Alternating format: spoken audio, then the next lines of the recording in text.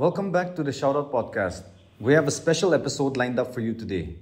And as always, thank you for tuning in, showing love, and supporting the channel. We appreciate it very much.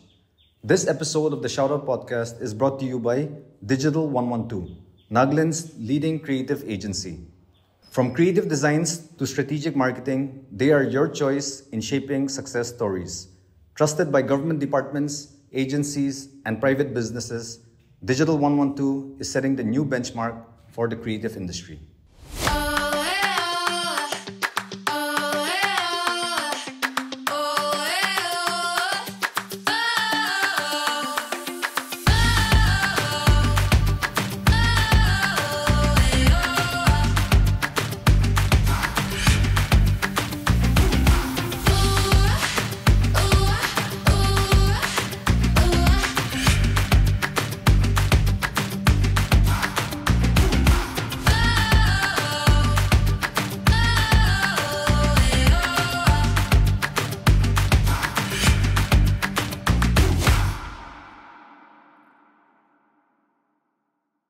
Hello everyone, I hope you're all doing good.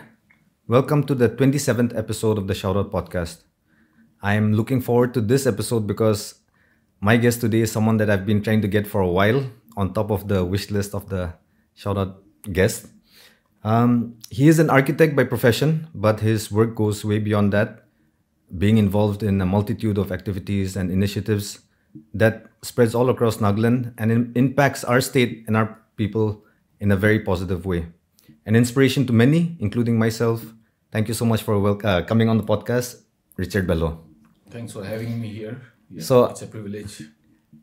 privilege is mine, but I think all the pestering has finally paid off. I've been trying to get you on for a while. I had actually promised you also that since I'm not used to doing this type of interviews also, but I do understand. it was a commitment to you. So I appreciate that a lot. So we have a lot of things to talk about today. I'm looking forward to it. Why don't we'll start with the shoutouts? Yeah. We'll get that done and then we'll dive into the other topics, right? Yeah. So I'll start and then you can follow it. Okay. My shoutout for this episode goes out to an aspiring Naga politician way across the the other side of the globe. Okay. Her name is Esther Achumi Dennis. She's based in the US and is a real estate entrepreneur. She will be running on the Republican ticket, vying for the Justices of Peace seat in 5th District in Arkansas. So the Justice of Peace is basically the legislative branch of the state government. So a shout out to Rita also, who broke the story on Morning Express, where I read about it and found it very interesting and inspiring. So a big shout out to Esther and wishing you all the best. My shout out is to the young dreamers, the entrepreneurs, to the teachers, to anyone who gives their time selflessly, to the young people who spares their time, and people who work hard and knowing that tomorrow it will be a better day for all of us. And that's nice. I think that is what we need a lot more of in our society today. People who are willing to sacrifice their now for, a better tomorrow. You are someone that is, I think you'd agree when I say like very low-key. You don't like to be out there as such. But even with that being said, I feel like a lot of people know your name. They might not know you personally or exactly what you do, but Richard Belho, they know. And so, but then they don't know the extent or what it is that you exactly do. So before we get in, I'd like, why don't you describe yourself in like a nutshell about like what are the things that you do, and that we'll get into in detail later. But just like in brief, if you were to say like describe Richard Belho.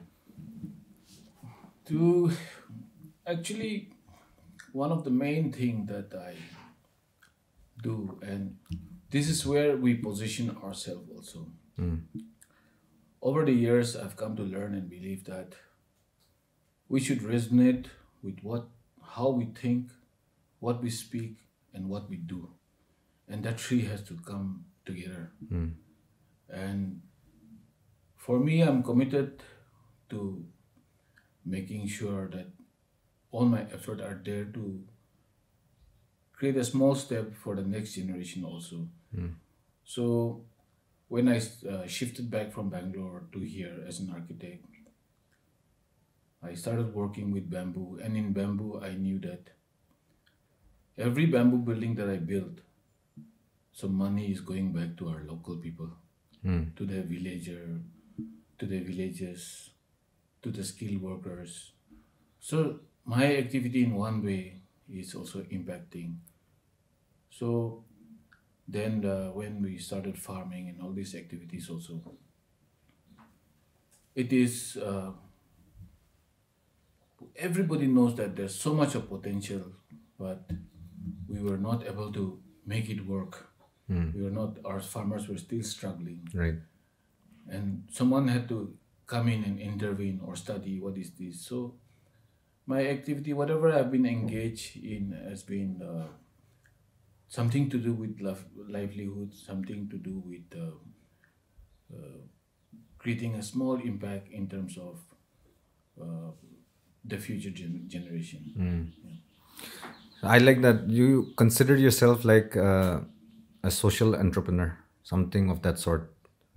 In a sense, yes, a social entrepreneur, but it's kind of a hype term because as an entrepreneur also, like I would not be here in this position had it not been for a lot of people who supported us. Of course. So there's not so much of a struggle in my journey in that sense, because people, there have been a lot of patrons in my journey and a lot of mentors. That's a So blessing. things was easy for me also, but at the same time, if there's a broad-based definition, it will be a social entrepreneur. Yeah. A lot of things that you're touching on, which I'm very curious on, and I think a lot of the listeners will also be wanting to know more about. But before we get into that, I do this all the time. It's just a breeze through the past and the backstory, just your childhood. Take us through and up Yeah. until the. So, in a nutshell, though, raised up by a single mom after my mom passed away when I was in class 10. My foster parents, Francis Belho and Chibu Belho, my mother, my foster mom, they took care of us, sponsored all our education, and we are more than a family because my foster mom took care of me from the time when I was very small also. My elder brother is an advocate in the Supreme Court based in Delhi. Okay. My younger brother, Herbert, is in Australia because he works with Vodafone International, so he'll be in Germany this time. My younger sister, Vimejinho, is a interior designer based in US, and the youngest, Menenyo, she takes care of the family now. I did my schooling in Holy Cross, Dimapur. So I was raised up, I was born in Kohima, but raised up in Dimapur. Dimapur. That also allowed me to travel all over Nagaland because getting raised up in Dimapur is very unique, You don't see any, even if there are issues, we don't see any tribalism here in Dimapur. Rarely, yes. We really learn to work with everyone. We don't even consider non-locals also outsiders. Here too, we manage, we learn to adapt with the situation. Coexist. Yeah, we learn to coexist also. So I was schooled in the Holy Cross. Then from there I went to St. Anthony's Shillong. St. Anthony's Shillong was the game changer actually for me, because the fathers there gave me a lot of responsibilities. What class were you like when you went to Shillong? No, Age? 11, 12. 11, 12. Okay, okay. So pre-university. So I had to initially, every day in the morning I had to play guitar in the church, piano sometimes, and 6 a.m. And moving into a hostel environment from a non-hostel environment was like really backbreaking. But that responsibility which was given to me allowed me to handle situation better. From there, I moved to Bangalore for my architectural studies. Then I worked there for some time. Before I passed out also, I completed my architecture in 1999. But before I passed out, I started working there. But in 2002, I moved back. When I was in Bangalore, I worked with a couple of architects short time, but the more significant was I did my apprenticeship under architect Chitra Vishwanath. She's a renowned figure and a mentor again. So she works with sustainable architecture, mud architecture. Allowed me to see one side of architecture which I did not experience in college. We don't really see that. Then I had my senior Arjun Nambichan, who was like the best friend of Rahul Dravid. He called me and I worked with him for another 3 years. There, what happened is I got to see the other world of architecture, working with software, high-tech companies. We did a small toilet renovation also for Rahul Dravid himself. And then I got chance to take kids, spastics, people with Down syndrome to meet him and click photo with him. Then we personally got involved with Sunil Joshi's parents' house in Mysore. Sunil, that's Javagal Srinath, then Sunil Joshi's apartment, and got to see their lifestyle also. I mean, in a sense, like their requirements. Yes. And then I worked with Hindustan Lever Quality Walls division. We won as a competition, so I did the dining hall. Just 1 second to cut you off, but for those that don't know, because the names that you're mentioning were pretty, cricketers basically, but like maybe this generation might not know about them. Sunil Joshi, Javagal Srinath, and or so. Before we go further, I'll just pull you back a little bit, and I just want this question that I always like to ask the guests is like, when you were growing up, before you reached the level where you were got into architecture, what were some of the dreams, or what were did you have like a set goal, or what were you thinking during your formative years as a teen? While growing up, we grew up in an era where there was no internet and all, no? But music was a hot scene. And either you're a musician or you're a carpenter trying to build your own guitar or do something. And it was like a hobby. And for me, I thought maybe I was just fantasizing about the situation. What if I become a cook? I really wanted to start in a small hotel or something as a helper. I was like really thinking. I was not dreaming of becoming doctor, engineer, or anything. I just wanted to complete my schooling because I didn't want to really wake up early every day now.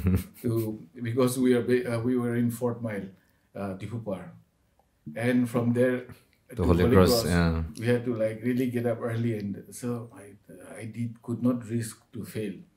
But then career-wise, I just wanted to see how it would be if I started as a helper in a hotel, and then would I become the cook, or would I become the manager, or how would it be? No? So it was just a fancy. So when I told my family that was like my foster parents, they were like, okay, you can do whatever you want, but first you complete your education. So we agreed to do up to PU. Okay. So then when PU happened, pre-university happened, then I started thinking like, okay, maybe I want to really create work on a Nagamese comic. So Nagamese comic. Yeah. Since I used to draw and paint, and I also participated in Naga Week, Nagas 90. There was a exhibition, and even by this NSF, and also participated with my oil paintings, and also now my thing shifted a little bit from cooking to painting. Then someone gave me the idea that commercial art would be good, and then I thought, okay, let me try commercial art. But then, there was always a pressure in Nagaland, become a doctor or an engineer, depending on your mark. Right. So when I passed my pre-university in first division, suddenly people would be like, there would be pressure to go for this line or that. I did not, luckily my family understood. They did not push me to necessarily to this or that, but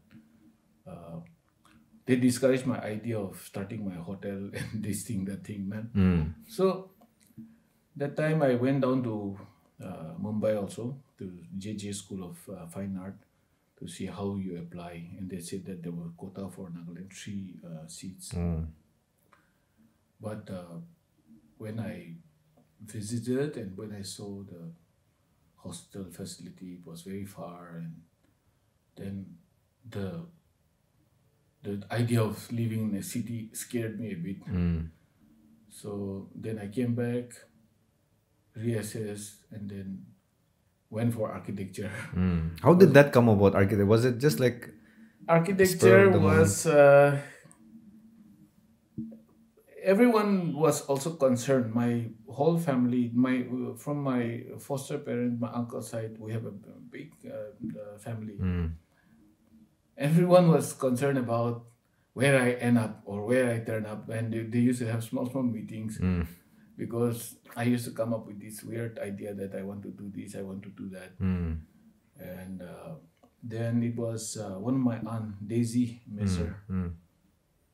One day she said, Richard, I thought about it, and I think architecture would be better for you because you love to draw and paint, and it's also technical. It's a technical course also, and I think you'll do well. Then that's how maybe I started thinking, okay, architecture should be okay for me. At least I can draw, and so that's how I got into it initially. Yeah. Okay.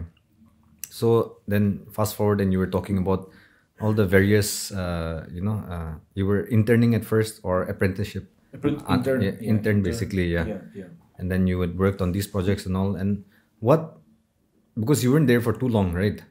What made you decide on returning home, and what was that inspiration behind that? Yeah. That is a very important decision and a very important phase. Right. Because I was kind of settled in Arjun Nambishan's office. And it was a good working environment. All of them were very good to me also. The whole family there, and the work environment was good. But Engineer Rocco Saleh, Dr. Sedevi's younger brother, he was working as an SDO here in PHA, I think. He also studied, he's 6-7 years my junior maybe. My senior. So he used to come down he also passed out from Bangalore University. Okay. Once in a while he used to come down, and I took him, showed my where I was working, how my activity was. And 2-3 times he came down, and then he said, "No, Richard, you have to shift back to Nagaland." Because the most important thing he told me, corruption exists in Nagaland because there's no work culture among our generation. And we have to create a work culture. And you come, we'll set up an office together, and then we'll also conduct training. And this is kind of a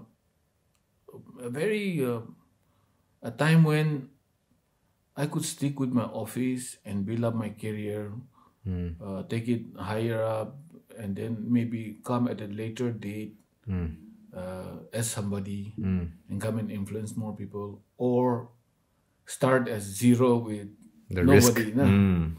But then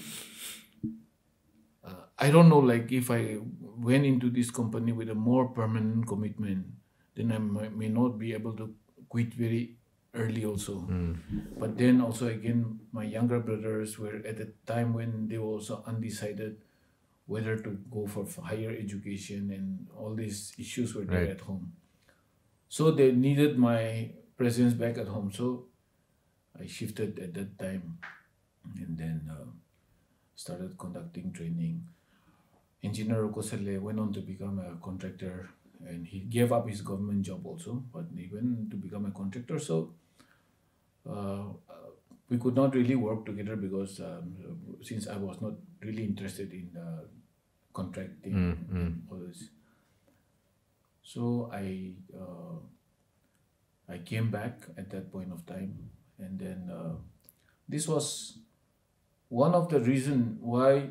And also the other thing was that in the city, I had participated in enough competitions, and I felt the architect is more of working for the rich people. Like unless you have enough money, you have no need for an architect. But when I go to the site, I see a lot of construction workers with their kids. The whole family had shifted for that construction project. And these kids cannot go to any school because you don't know like when they will be shifting again. So here we are architects with 5 years of education, trained with the latest tool, designing the latest building, talking about not worrying about how much it will cost. It's like very high cost projects. When we work with Ivega Corporation Interiors, one floor was itself costing about 2 crores at that time. So it was big money. But there at the site, when you see, you have the poorest of the poor working side by side, helping to achieve the dream of this corporate world.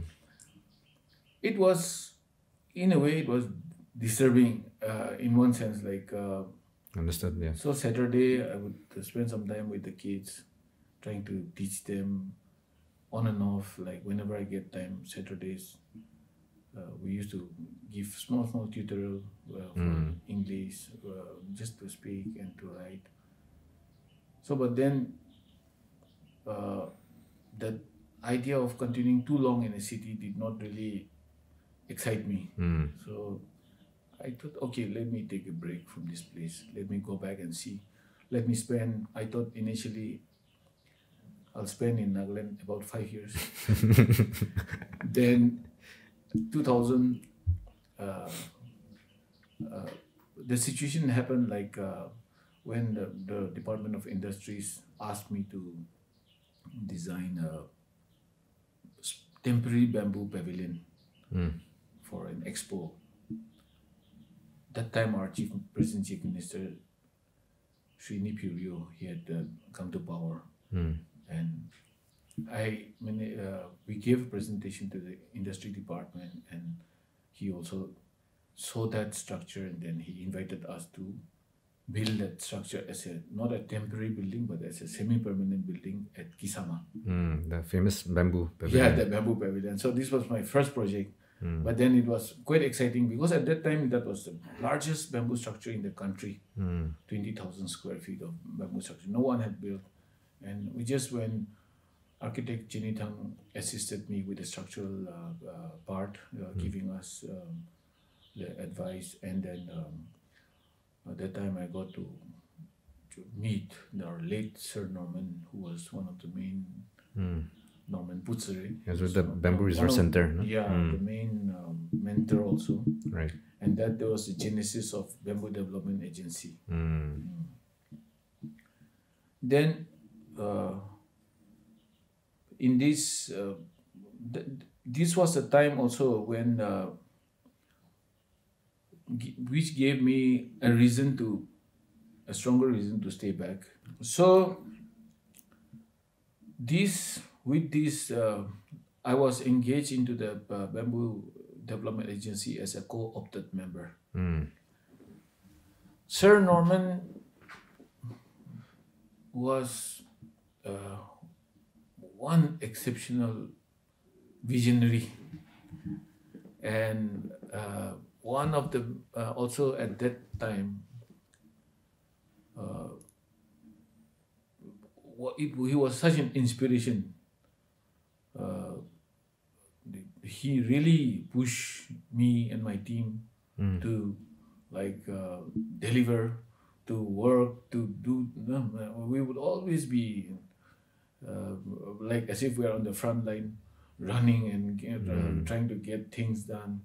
And he was a stickler for perfection. Everything has to be like really up to the highest standard. So it was again good to be in an environment. Then over the years from there, as we there was a competition at all Nagaland state competition for Capital Cultural Hall, which was recently inaugurated. So there I won the first prize. So this was again one of you know, like sometimes you can be in depression because you don't know anyone and you don't know how things will click and how things will work. But then one project led to the another. There were two architectural competitions. So both I won the project, the DC complex, Mokokchung, and this Capital Cultural Hall. So there was some problem litigation that had happened in between, some kind of small problem with the contractor. Some issues were there, but they sorted it out thankfully, and then this time it's inaugurated. And it's, so good to see things that we dream and that we envision being used. Come to life. Yeah, Also. come to life. And then in this journey, as I work, one of the main patron or mentor was also Vilele Khamo contractor. We just happened to work together on a project, and one day, I've never met him, and I've heard a lot about him also.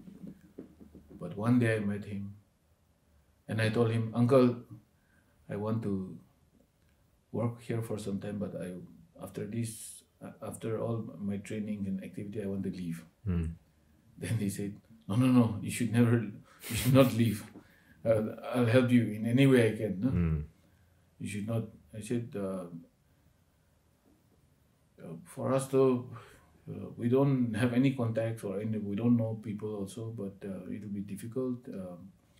My teams are here, but if I can set something up for them, for me, I don't know like whether it's a long-term decision to be here." But he taught me, like in a sense, like literally would give me advices, would tell me, would also give me architectural projects. Wherever he had projects, he would give me the architectural consultancy. Help us in a lot of ways. When we set up, when we initially came also, Engineer Kosale also gifted us one personal computer. You know, like your cousin only, Ato, no? Both of us came and we just had one computer. We didn't even have money. You know, working in Bangalore, for whatever money you earn, you just spend it on your food and your expenses. You don't really save anything. But when we came, we didn't have anything. Two of us just started like that. He was my junior. He interned with me also. I was his thesis guide also. So when we started, Engineer Kosale gave us a personal PC. computer and gave us a video recorder. Then it was Vilele who came in and mentored us, my team. So Uncle Vilele, in a sense, taught us about the technical preparation of technical estimates. He's very good with numbers. He will know each and every project, how much of steel is used to the decimal, how much is the cost of this, how much is this. Though he keeps saying, "I've only gone to class 6, but he studied only up to class 6 because the school only had up to class 6. It's not like he flunked or anything like that. But at a time, and it also, there's so many things that we learn from him. I personally learned from him is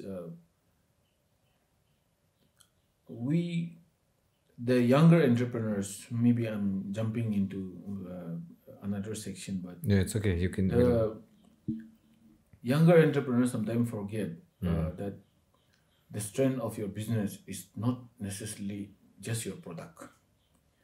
It is on how you invest in the network. So I asked him, what is the most valuable thing to you in life, uncle? No? And he said, to get to know people, to have that network. And this is one thing which was important. Then he used to say, whatever you do, for him, his goal is to bring two enemies together. So that they can become friends. No. Now this is something that is lacking in our society today. Everyone is hell-bent on creating this unity instead of putting effort to bring people together. Right. So as I progress, like a lot of people, starting with Sir Laluma, our chief secretary then. Our chief secretary, he was also like a mentor to me. And when I did my first training event, 10 days in Kohima and 10 days in Dimapur with the Urban Development Department, Sir Laluma had come to speak. And then he said, Nagas, something about Nagaland is that in Korea, the Koreans developed Korea. The Japanese developed Japan. But for Nagas, the Deshwalis and the Miyas are developing Nagaland. So unless Nagas themselves develop Nagaland, Nagaland will never develop because all the money will go out. Outside, correct. Now, this is something till today it holds true. And at that time when we started our training programs and all, it was like not many people were there in the construction industry, only in carpentry and stonework. So now in RCC, a lot of people have come in. So that time, apart from in the genesis of my work, in the Sir Alam Temshi has helped us, Sir Imkong Glemba, we had Sir Abio who had helped us a lot, Sir Abio Kirin. Yes. We have, I have Sir Kiketo also, who has always believed in us and mentored us. Then our present Chief Minister, so much of opportunity I got because of him. I got a lot of chance to travel abroad, to go and study different livelihood, even in Bali. Uncle Ningusale in Architect Atu, he had sent us to go and see how people survive, how people study. So all this, and whenever they get the chance, I'm lucky in that sense. That's why I said about mentorship. They always share with me their personal stories and their personal insights, which are very critical, Valuable also. So very valuable, right. because we just jump to criticizing people in Nagaland without even knowing they're part of the story. We have become a society in a sense where we try to search for perfection out of self-righteousness. All the most perfect people, I don't think no one exists, because they would be angels. They would not be here on earth. We are here on earth because we have our own imperfection. Correct. Now, if we were to, as a society, if we were to focus on people's imperfection, then you will never be able to get anyone in your life to work for you or to be with you. But if we focus on the strength, and if our society spend more time focusing on people's strength, then we will thrive. And I've seen and worked close with most of them, and I've seen how their mind works, and I've seen how they think. And like even with Duda department, Madam Anungla, we had worked close with the Eastern Nagaland districts, working with the programs and all. And from department side, right now I'm working with Agri department. I had worked with, means I used to work with employment department also, on and off whenever I get the chance, labor department, Right. employment department. We get to travel to different districts and see. But sometimes our people don't really, we have been so pampered that we don't even see how much of effort it takes the department to even initiate something, to even, we just blindly find something to criticize. We just say corruption. But I still think lack of work culture is the root of all corruption. In societies which are working hard, there's no time to sit and criticize anything. They are all doing their job. But if people are sitting idle, even if you ask anyone, how are you feeling today, and the next after that, the next discussion will be about criticizing someone. It's just something. When you're jobless, you just feel like.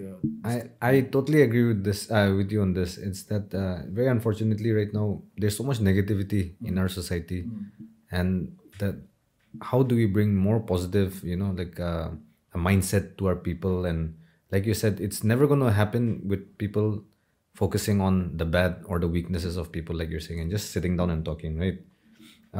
One thing I just take away is that you say it very humbly, but you said you had the blessings of so many mentors and all, but I don't think that's just by sheer luck. I think that a lot of people also saw in you the potential, or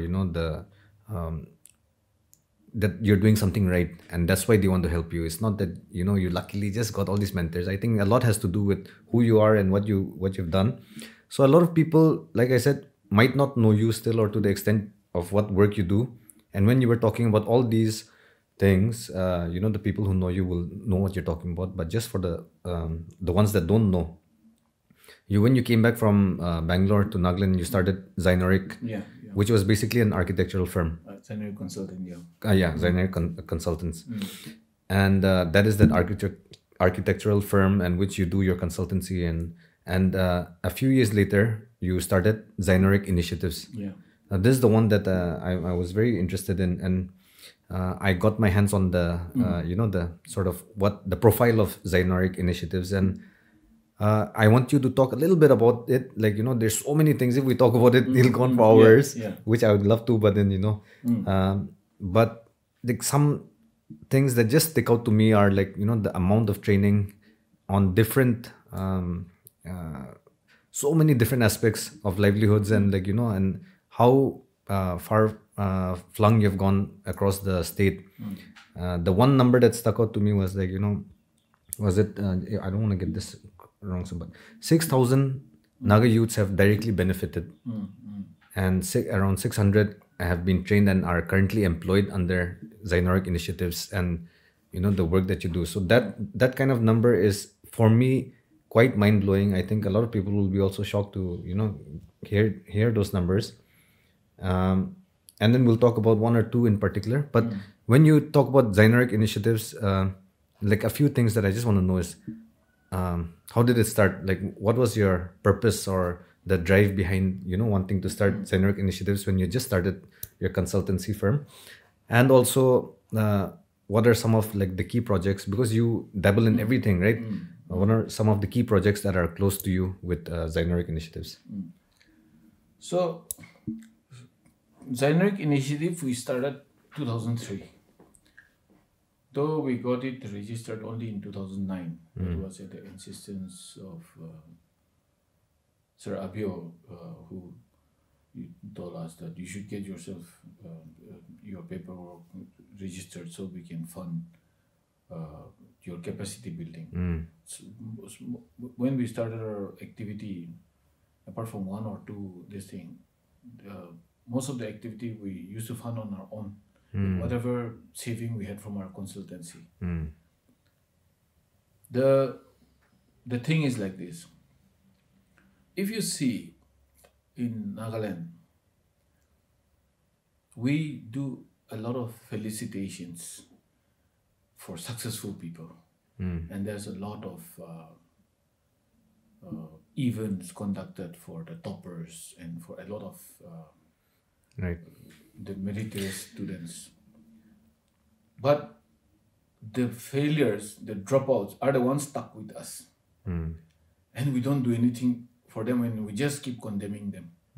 From starting from family, now we start saying that my son will not be able to do anything. He's not been able to pass. He's not. He's dull or whatnot. The dropouts and the one, I so focus my energy on working for those people, training, not to send people outside, but to train them so they can get self-employment wherever they are. My activity has always been, in as much as possible, to train people to wherever they are, and then to also train them in such a way that they will be able to do something with their life and not live in a life of self-condemnation. When you talk about numbers, like every training program will have statewide, we would handle 600, 100 for one district, 550 for one district, 25. The numbers can go even higher also. But the numbers was irrelevant, because for every 20 to 25 candidate we train, or in a batch, sometimes the bigger batches would be about 60. Hardly 10 or 15 of them stick to that thing for a longer period of time. Because for Nagas, we are seasonal, There's nothing a Naga would do like full time. When they would be engaged in construction industry for some time, and then they'll go back to farming, and some of them will end up as a taxi driver again for some time, and then come back to some business, and then they keep shifting. But the thing was, so initially we understood that we have to change our methodology. And we kept changing our methodology. Till date, our methodology kept changing. Now, our success ratio has gone up high, very high, because we are in the process of selection. We've been telling them, don't come for the training just because you are sitting idle. If you want to do something with your life and you want to train in one particular area, come to us, then we'll train you. So then the serious people came, and then and over the years, government have been helping a lot. But sometimes though we even found like syndicates who came for training. There are people who organize a group who distribute candidates here, there, and then they'll give their attendance, and whatever freebies you give, now they'll collect it. So with Zynorique Initiatives, the idea was to create a kind of a work culture, see in what way we can excel. And as far as for me, when I meet a lot of these dropouts, so much of potential, and we are not slow. So they say, you're weak in Hindi, na? Then you cannot complete your education. Imagine you're weak in mathematics, and that those people are actually not weak in mathematics also, but it is just that we used to have problem with concentration, because sometimes school classroom environment can be very slow, smart people can not thrive inside a regular classroom environment. It's not the processing speed is fast, and the way teachers teach can be very slow. So I found these people to be very such a potential workforce, very creative. And when we started training them, there was also something that we didn't expect, but one major challenge that we faced at that time when we are training with the Zynorique Initiative, these activities, is the lack of discipline. The moment you create economic opportunity for people, Right. the moment you teach them a new skill and now they can earn money, immediately they don't know how to spend that money. It'll be like drinks, and it'll be getting into that the peer pressure. Then they always have some kind of an event coming up, and the closer you are to the town or the bigger town, the more that Expenses. yeah. So we at Zynorique, we did that. We kept training until today. We are also conducting trainings as much as possible. In one way or the other, it is having its own success story, because in Mon there are more than 31 local contractors now in RCC, Tikadar. No? Before, our people used to work under non-local as jugalis, as site mystery, but now they have their own. They are able to capture project on their own. In Longlang also that it has happened. Shamator also it has happened. Kipiri also. So now our locals are able to understand that construction sector is a big sector. What is very important for any society is that money should circulate between the local people. And a lot of money is being pumped by government of India through our state funds also into construction sector. If our people had worked and in those projects, then all the money would have been retained by us. Right. But because we don't work, because we are voluntarily unemployed, and we don't think these menial jobs are like Good enough for us. No? good enough for us. They don't understand that this job in the construction sector, each day, I'm just talking about average, and it will be higher.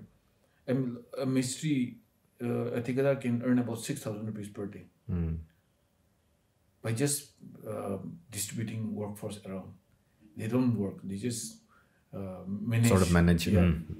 And our locals are now understanding that we can really have a very sustainable income in this construction sector, because one thing that makes local more disadvantageous is the way our attitude and temperament is. We don't understand how this thing works. No? Right. So in Zynorique, what our initiative activity, we for one site, I do this bamboo construction that attracts architects and students from all over India come to work and intern with us in our bamboo activities. Then for within the state, we partner with different departments. We closely work with them, and then we try to make sure that we travel to all the places. See, sometimes people comment and ask me, why do you have to earn so much of money? And they assume that me going to Eastern Nagaland and all this is for earning a lot of money. See, we don't do this thing for earning money. My thing is, every Naga has to put themselves in this situation where you say, if I don't go, who will go? And when I go to any of these, any of the districts, I tell them, see, I am coming here because I consider myself as a Naga, not as any tribe. And you are my brothers and sisters, and I'm coming there to share whatever I've learned outside. And I'm coming here to your village. And sometimes I even threaten my friends who are sitting in Dimapur and Kohima and don't go to their villages there. I said, I'll go and tell the village chairman to cut your name, okay? I'm coming to your village more often and you're not going. So the younger generation have to know that all the people on social media are not necessarily the whole population of our of Nagaland. There's so many people who are still struggling. There's so many people who are going through bad times also. Right. But our 5 minutes of time also will make such a lot of difference. There's so many things that if you have tried a business and if you have learned the right way, your 2-3 minutes of input can make a lot of difference to people who are just starting, who without knowing will waste all their money. But if we go there and guide them, then sometimes they, at least if one person get the right information, then the rest can also benefit. Right. So our with Zynorique, this is our activity now. We have started Sitogi Living School with that, and then we are doing right now bamboo handicraft training. My end thing is we will focus on 2-3 sectors. One is bamboo will always be there as construction. One is I'm really keen on the increasing the blacksmith potential. Blacksmith, because for the boys, blacksmith is something that is naturally, we love it as a hobby. We just that we don't have that required knowledge, and agricultural tools and implements can be handcrafted. In India, there's no good handcrafted agricultural implement. This time, one of my kind of a mentor, Antipui, received a gift from Japan, one handcrafted secateur, metal, very good quality, and these are very good gardening tools can be made from Nagaland, and there's a lot of potential here for the boys. And for the girls, I think pottery is something which you have ignored. Though it was also a traditional craft, and with our creativity, we can do very good quality flower pots also, and a lot of the ceramic items. So in the next coming years, we'll be focusing on that. For the young, we also have under Zynorique Initiative, we have the Green Caravan, right? So we are focusing on the progressive upcoming farmers. I'll talk in detail on that, the Green Caravan Initiative. Yeah, exactly. I was just coming to that because there's so many things that, I feel like it's a loss that we can't talk about all of them in detail, but because of time constraints, But you have touched on quite a few, like you went through quite fast with a few. But the Green Caravan is one that I wanted to discuss with you and how that came about. So basically, for those that don't know, if you could just describe it first, what it is, like what's the service that it provides, or what, the market linkage and all that, and what it is currently doing right now, and what you plan to achieve to do with it. So Green Caravan, by definition, it is an organic training, logistic, marketing, one of the ventures and initiative by us. My venture into farming started with a dream, actual dream, where I saw 2 ladies, old ladies, who told me that they look like nuns, they look like, I don't know, like what they said. 6 months, you have to teach people to store and eat food for 6 months. Maybe in the future, we might be facing some climate catastrophe. I don't know. Like before that, I was never into farming or anything. I just ignored that dream, but kept it in mind. But then by 2007, things started. Actually, opportunities started opening up for me to get into farming. Get into farming, and by 2009, we really started farming hardcore. And like a typical average Naga, full Josh, we went into farming. We went online and searched all the best material, and we tried all the technique. And when we develop that whole farm. From the next year itself, because the land had improved, it became so expensive to wrestle with the weeds, to wrestle with the wild seeds. The trees had started coming out, so clearing it itself became a big problem. And when we planted a lot of vegetables, even harvesting it was more tiring than planting. Nobody wanted to harvest it. No, and then it was like it was for social media. It was good enough, but when it came to the actual discipline of farming, it was kind of a shocker. Then I realized that farming, the first year, for 1 year, the farming can be easy, but then the moment you start continuing it, it became tougher and tougher because we did not understand a lot of things. So this was like these setbacks pushed me to like not quit, but to understand the whole challenges. And so then I realized and I understood the role of pH, what pH level plays, how soil structure has to be, how the roots work, what is mycorrhiza, what is trichoderma, what the role of humic acid. We started understanding how roots function under the ground, what are the role of the macro and micronutrient. I had to go very deep into the science. And then my own first cousin is also a graduate from Sasard.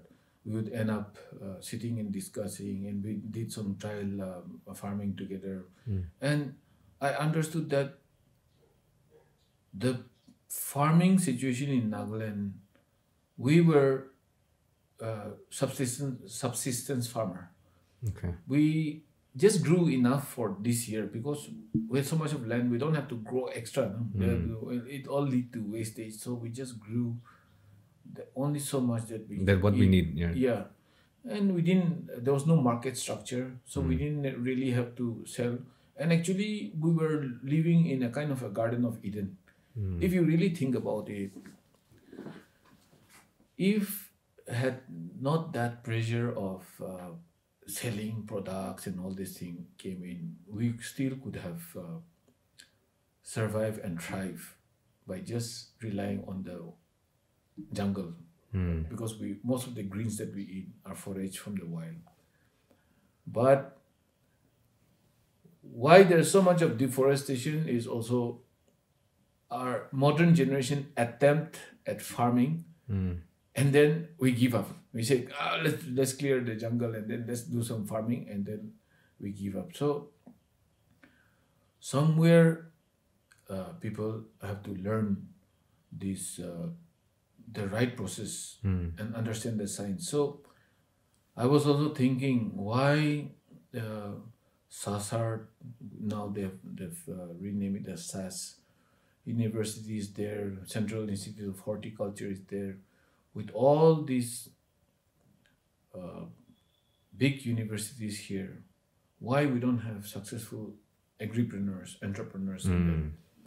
So with all our agricultural university and even ICAR research and everything, the reason I soon realized is the ecosystem was not there for an agri-entrepreneur. It is very expensive to start in a live farm unless you have a running capital initially, because by the time the products start coming in, by the time the revenue start coming in, before that point you might run out of money. Even with the same thing happened with livestock farming, and I studied the feeds, and just one pig alone, if you don't design the pig feed properly, the trough, the daba in which you feed the pig, it can lead to a wastage of half bag of pig feed. So if a pig feed is about 2,200 at present rate, you're losing every month 1,200 Yeah. just by wastage.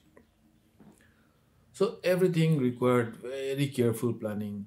And then I have noticed, and this is what is happening all over the world.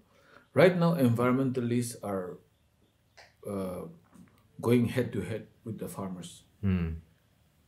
And like today, people will say, but this is politicized and all this thing. Like in Europe, there's farmer blocking the road and everything. Why all these things happening around the world is because, see, farming is a very sensitive activity. You cannot start commercial farming unless you understand how to manage water resource properly. Most of this country in South America, even in America, they just relied on the subterranean borewell water system, and they depleted everything. And now the country is turning into desert. And now environmentalists are trying to change that, and now they're going head to head with the farmers. See, even in Nagaland, this whole issue will happen if we don't understand how to create the right ecosystem and how to make these activities sustainable. So, with my experience in the farming activity, I got in a couple of BSc, Agri, MSc also. I got them to work with me, and in between, when Sir Keketo was the APC, Agricultural Production Commissioner, he came and visited my farm, and then he said, "See, Richard, there's so many agricultural graduate just sitting idle, just preparing for government exam. So I'll let Green Caravan be the service provider. You engage them, and then get them to work along with you, and then go and target our farmers." So that's how we became now. This is one of our current activity. We became the service provider for government of Nagaland, our agri department, also horti department, 2 FPCs. In this, we also, one of the other side was that when we talk about a lot of training and a lot of activities developing the farming sector, our farmers are still continuously, they're plagued with this problem that there is no one to buy their product, or they are not getting a good price, or they feel that they've been cheated. So what is it what is the real problem of that? So this was in around 2015-16. We, up to just prior to the COVID, we opened outlets in Guwahati, Zoo Road, Jatinali. We also opened Uraki in Delhi. In Guwahati, we call it Nagaki, made in Nagaland. So we took in as much as Naga product to see what sells in Guwahati. In between also, we started trying to sell our local product, just to market our local product to see what was the demand. What was how did it fare as a competition to other items? What was so we saw those challenges, and in between, I have opened the Chapu, the roadside. The whole intention of opening up that is to, whenever I traveled, I saw a lot of people just trying to do something and sell some small items so that they can pay their children's school fees. So I opened that taproot to be able to sell these items, to connect with those villagers in different places so they can have an outlet to sell. To that department also later came to know these, and then we tied up, and then we set up Angya so that Angya could sell these products.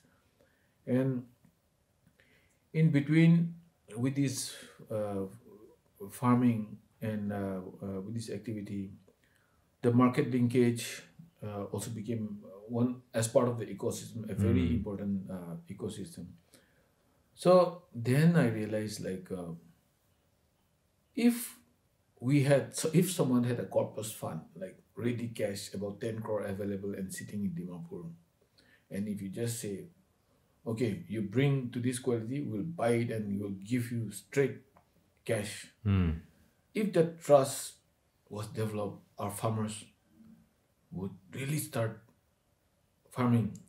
But over the years, they've been cheated. Someone would ask them to farm about this much, and then later that guy will disappear. And so all this, to all the district I went, I heard these problems. Some people would say, if you're coming for government program, don't come and discuss with us. Like that, they would say. No?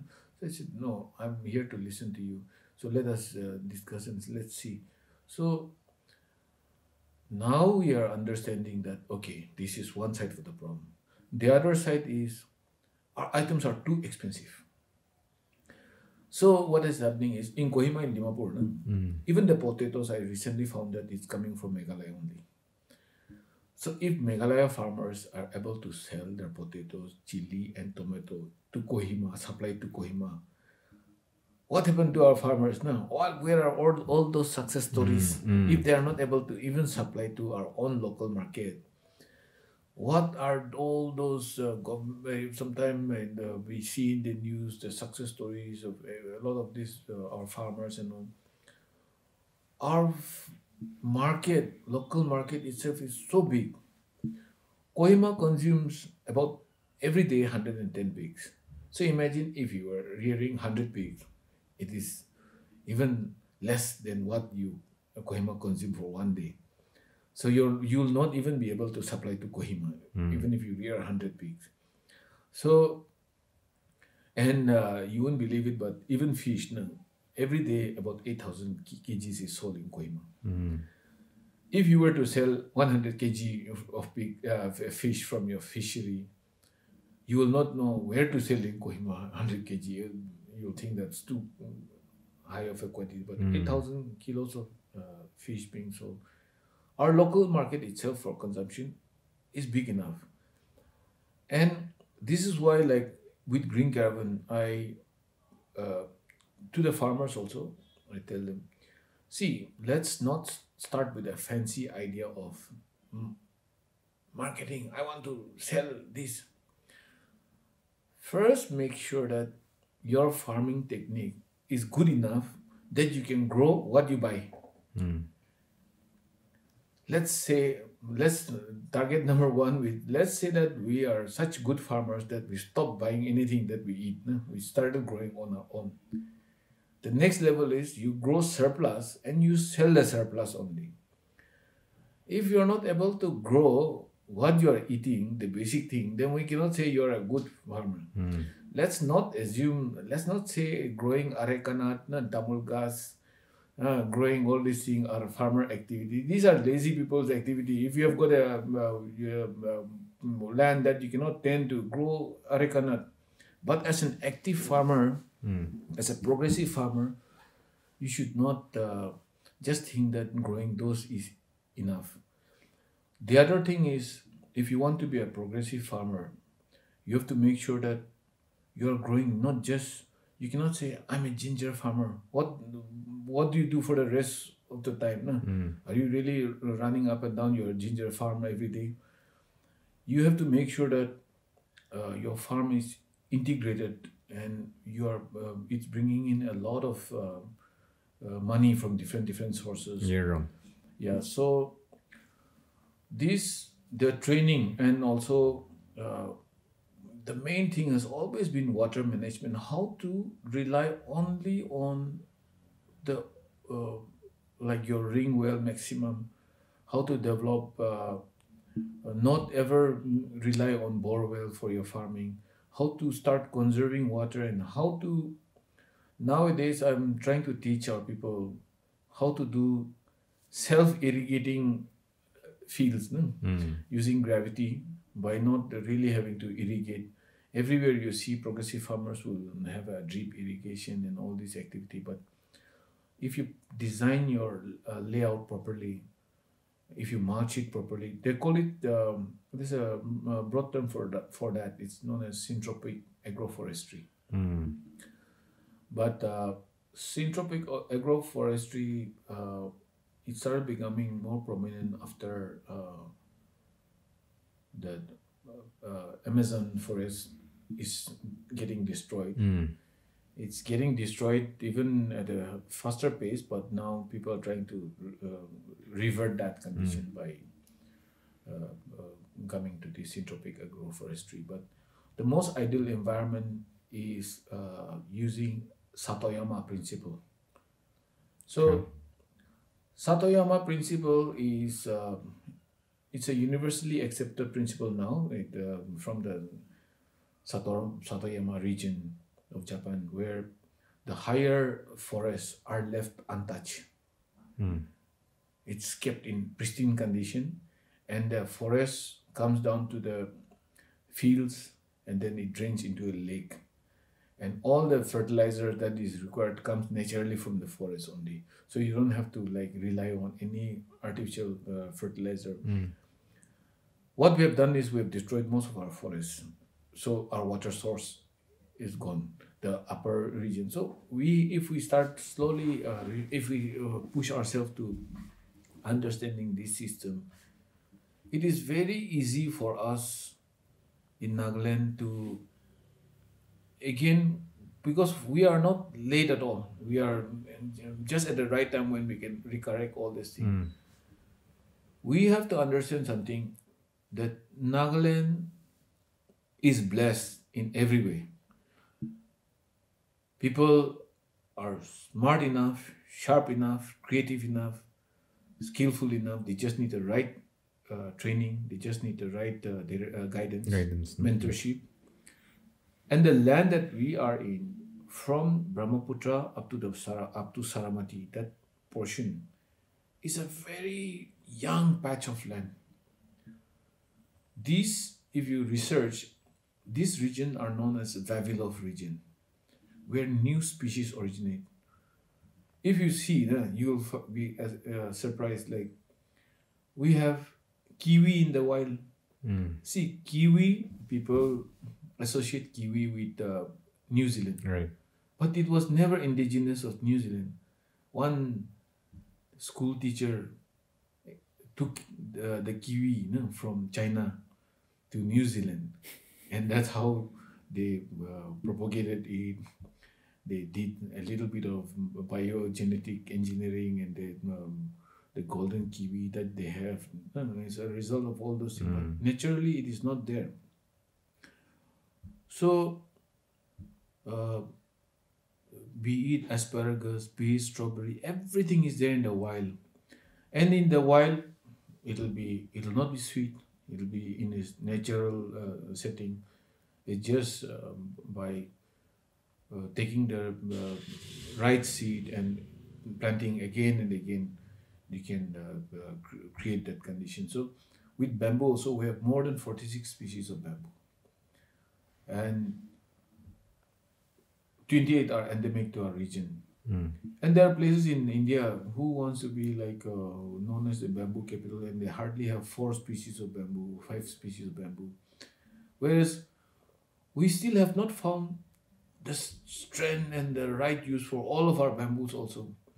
So this land that we are in has got so much of potential for the younger generation. And then there are so many species of plants and even insects and maybe birds.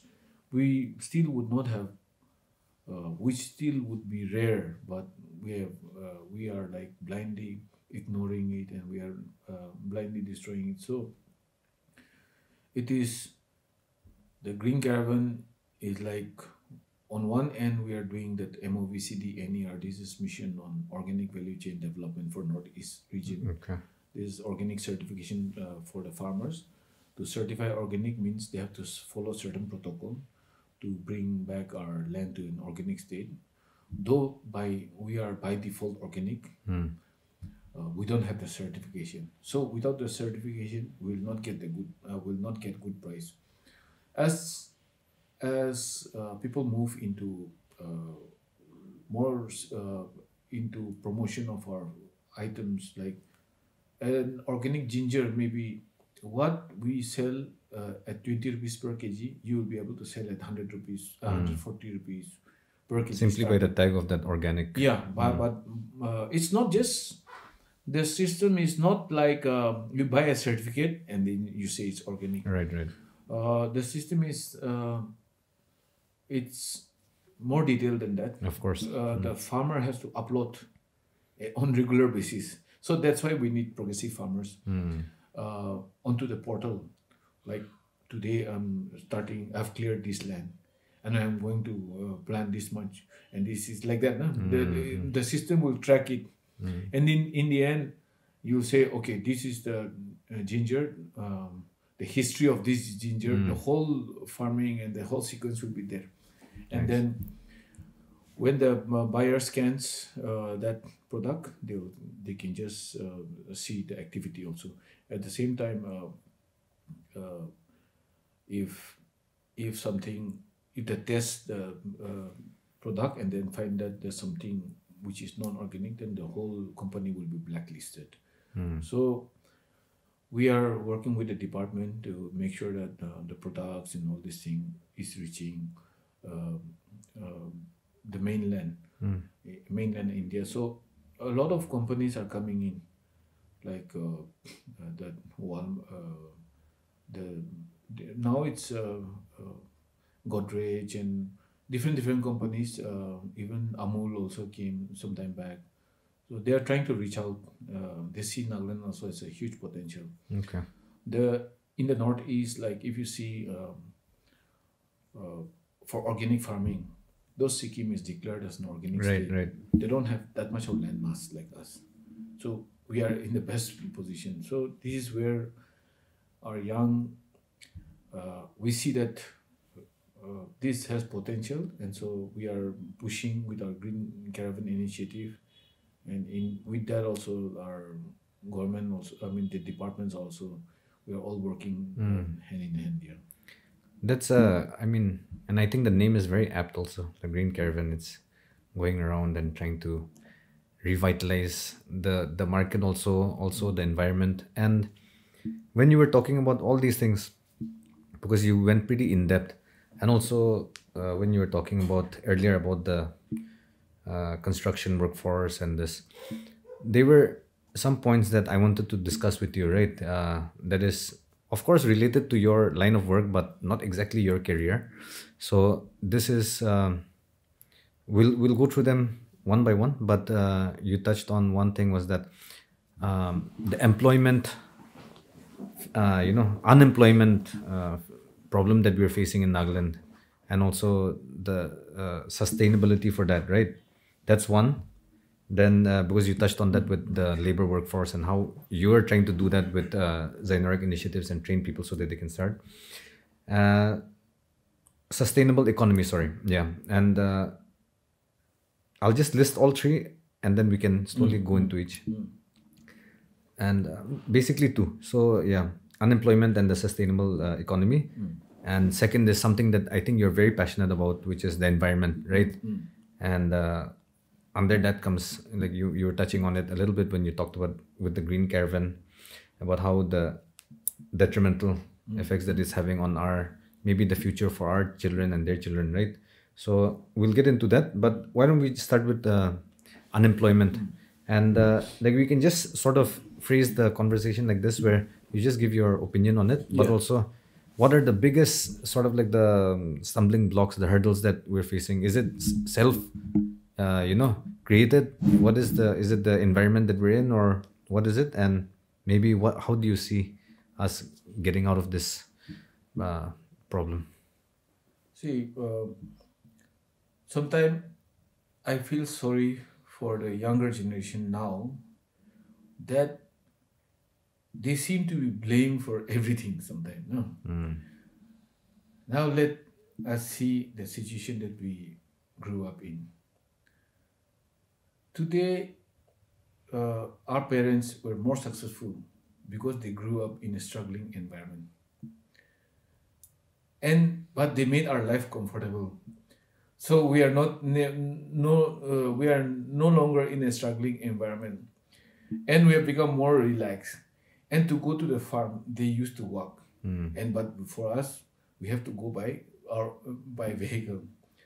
Now the cost of the vehicle also comes into our farming activity. So we ourselves, means I would be one generation up, and the younger generation would be one generation lower than me. But I would blindly go and say, scold them for this thing, for that thing, give them all advice and all. But sometimes when I sit and think, I know this situation is created not by them. They are not at fault.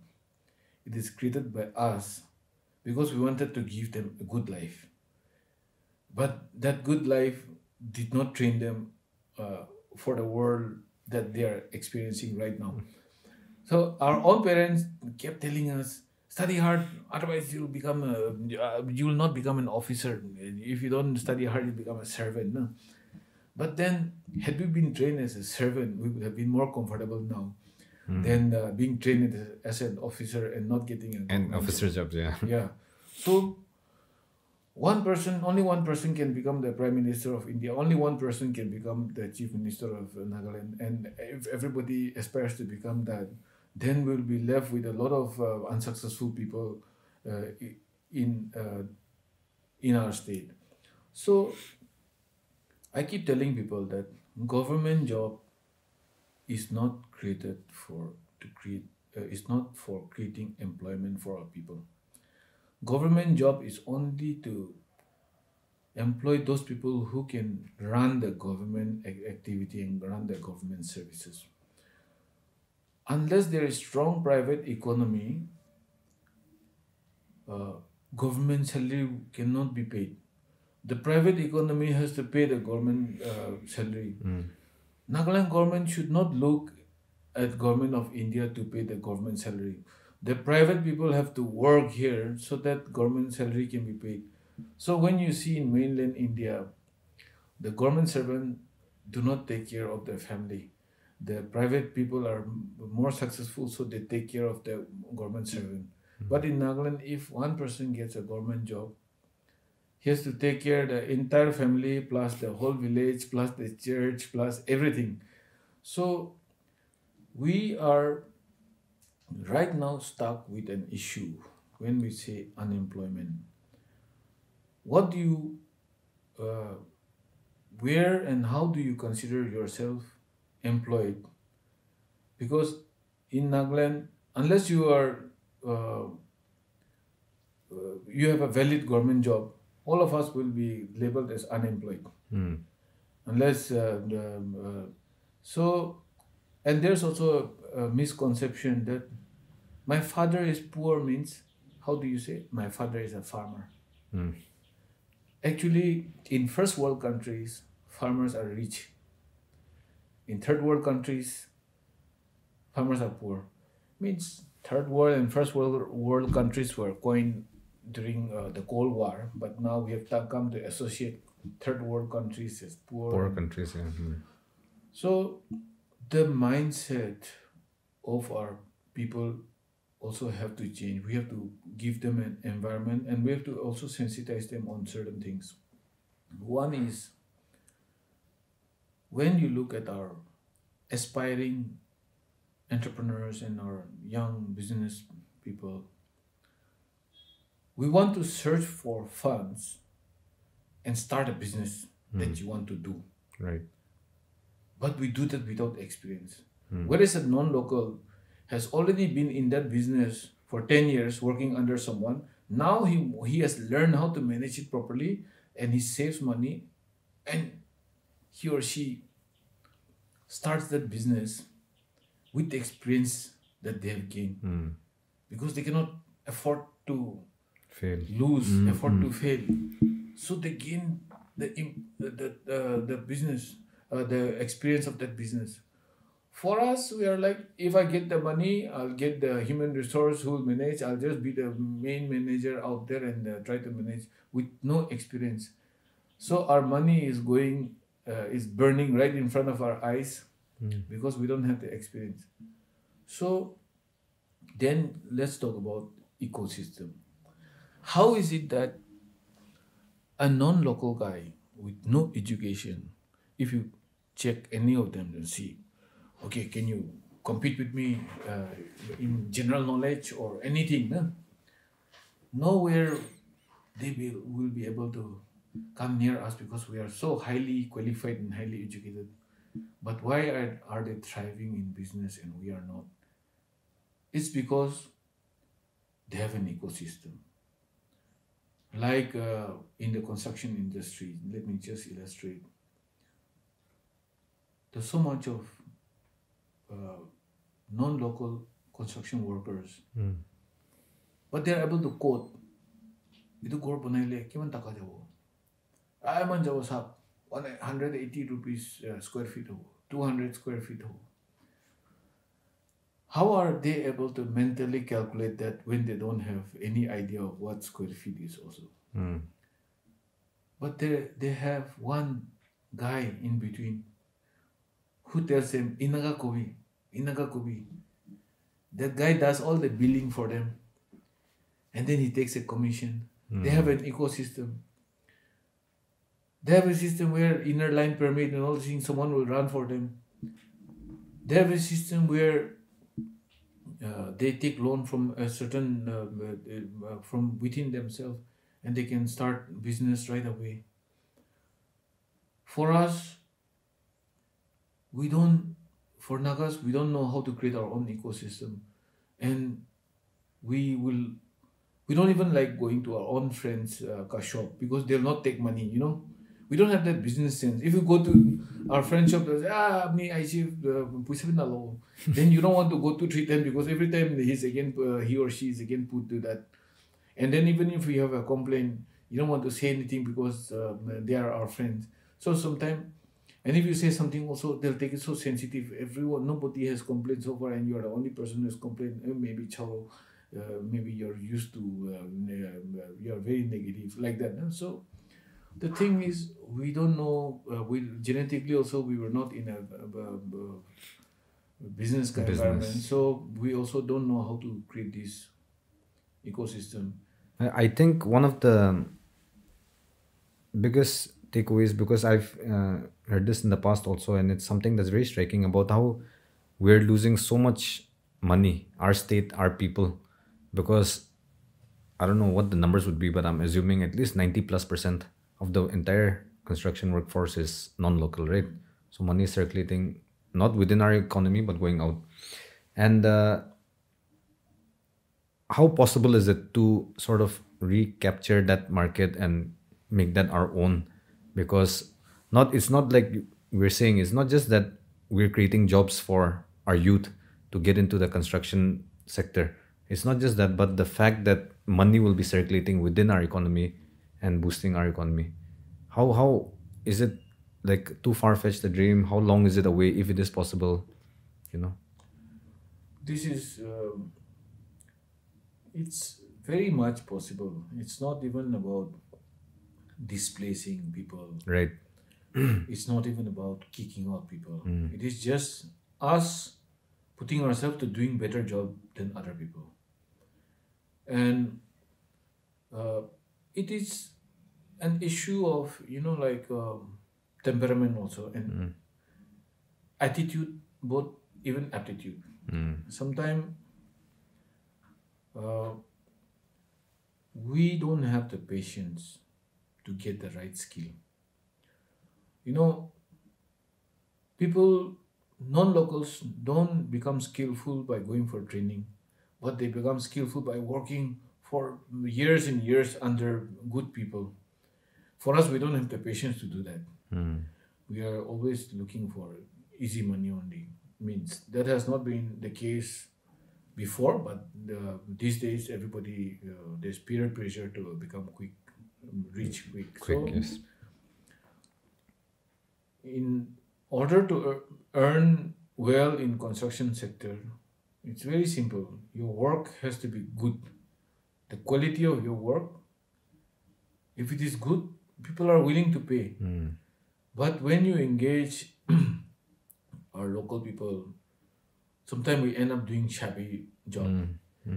And we put a lot of pressure onto our house owners, clients. The employer is.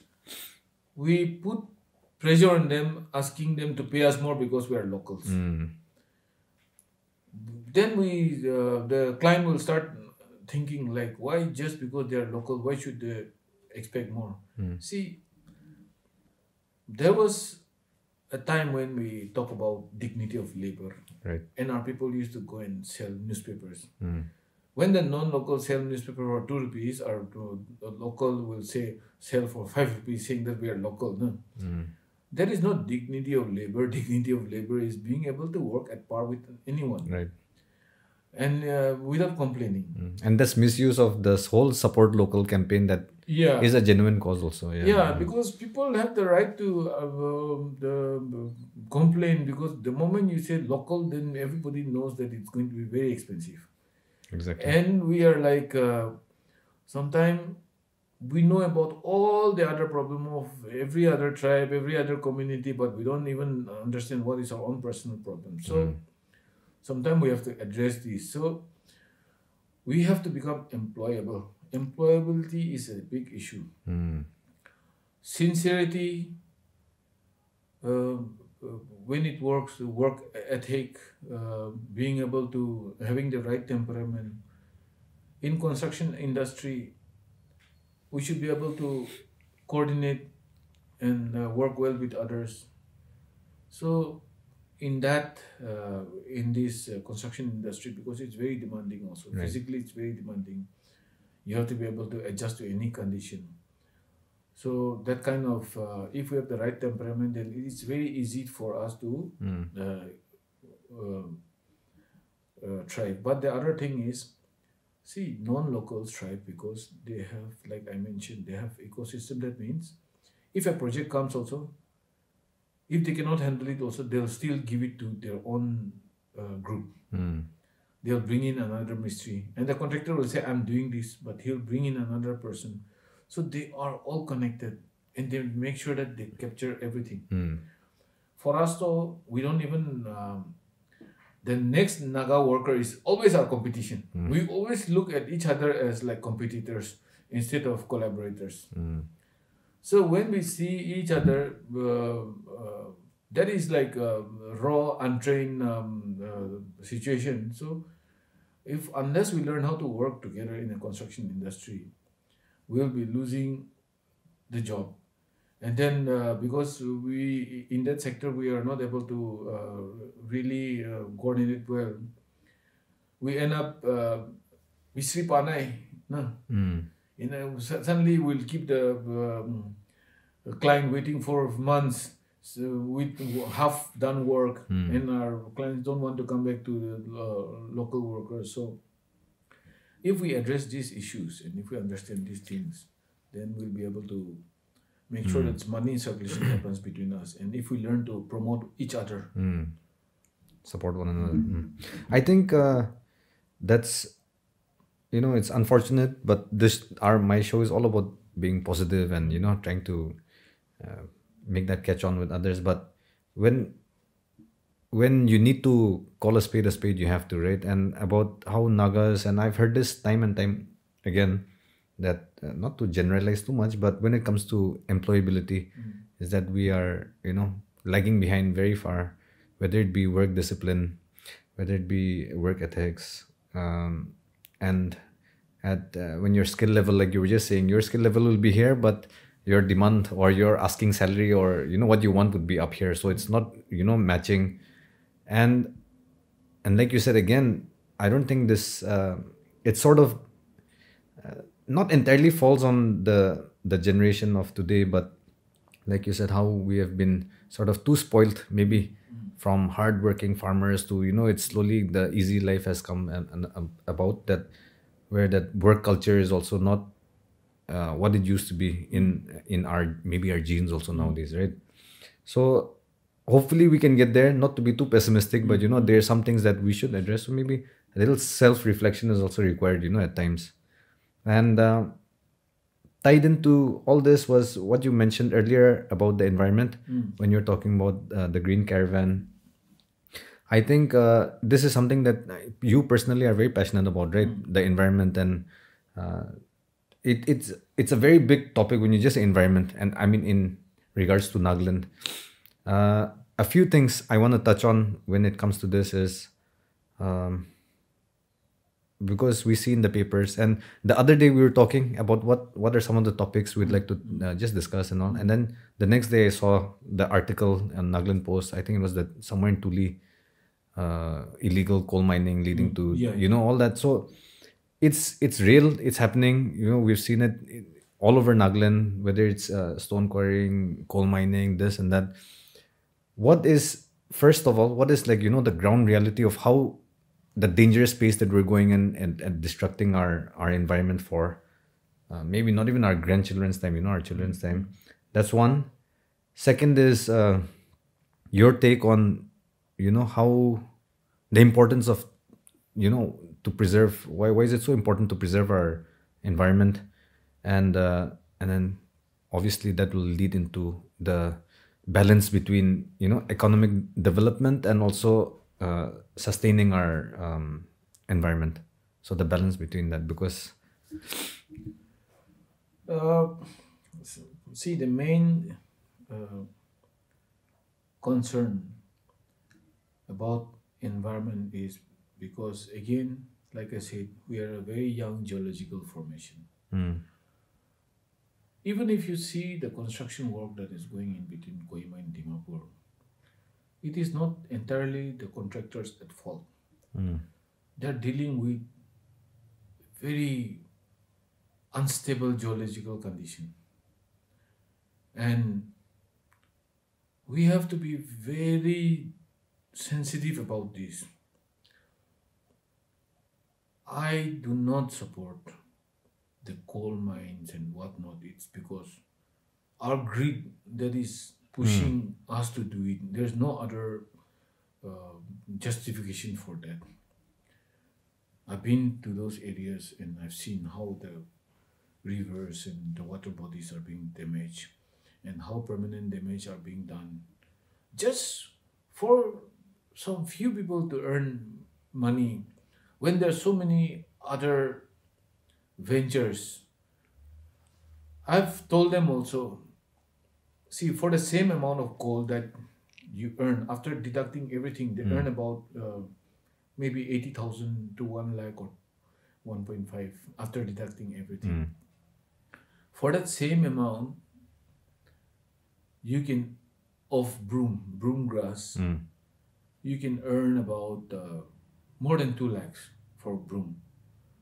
So broom is has less risk and it has got more money than you digging up that coal and leaving permanent damage. The young generation, whatever they are facing today, and we are scolding them for a lot of things, it's our fault because we have not done anything to ensure, we have not gone the extra mile to ensure that there is economic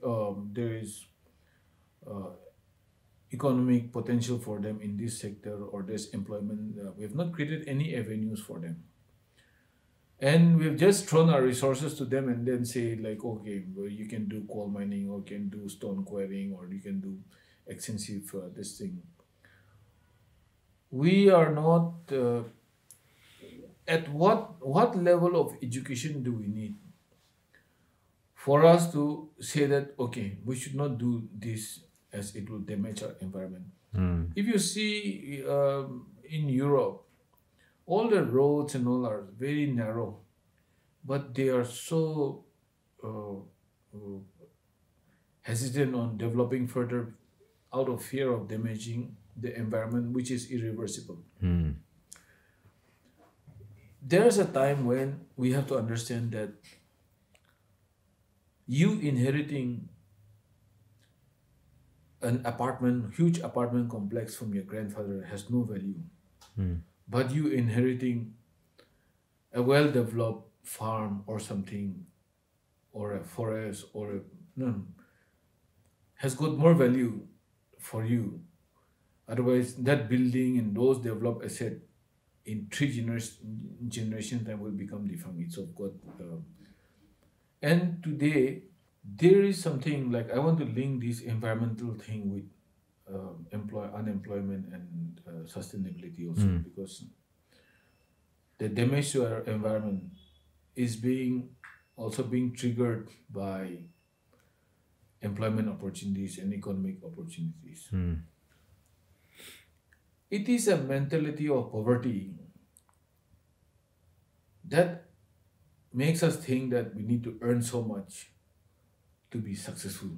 Like we have set this criteria that you have to build a house, you have to buy this vehicle, there's a checklist and you have to achieve this much and then you will be successful.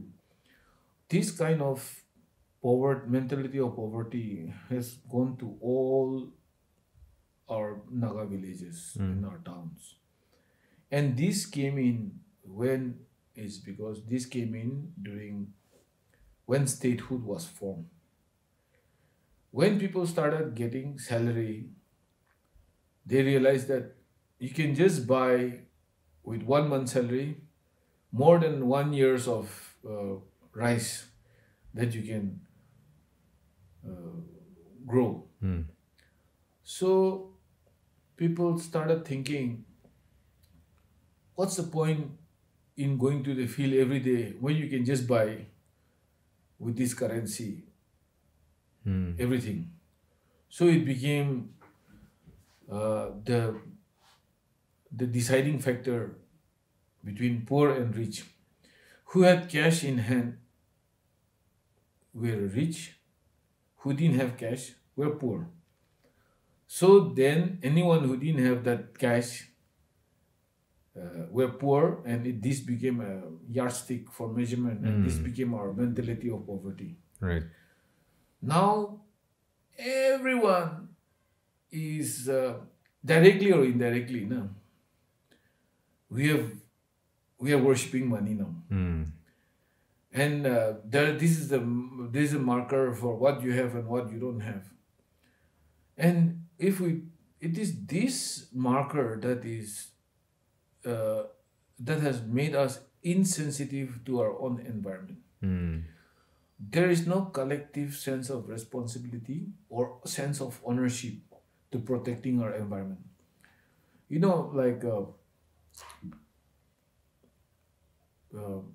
will touch on a little bit on tribalism also. We are all small tribes, but today, before there were no problem in a sense, like we were stuck in our own villages and all. But as we became a government, as a state, and we didn't want to work, and we became greedy, we started using this tribalism as an agenda to fight against each other tribe. And we started using this as a kind of an excuse to create issues. But if you see, whether you are, whichever tribe you are, the future of each and every tribe is connected only by the environment that we live in. If I destroy my environment, the next tribe next to it also will get destroyed. Everyone will suffer.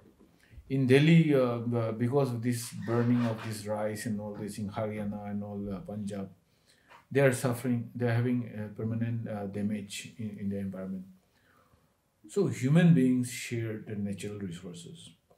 If people work hard together and if we work for one another, if I as an Angami go and work hard in one district and work hard for the people, all the other tribe will say, oh, he being an Angami also is coming and working for all of us. We are thankful to Angami people. Now, if we start doing positive work, then tribalism immediately will disappear. But because we don't do that, we just use tribe as an excuse to hate one another.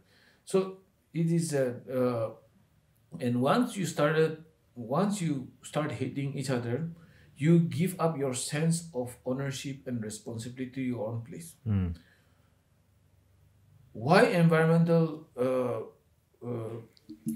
concern and why we need to prioritize and understand everything is because, see, and this touches again on education also. When our forefathers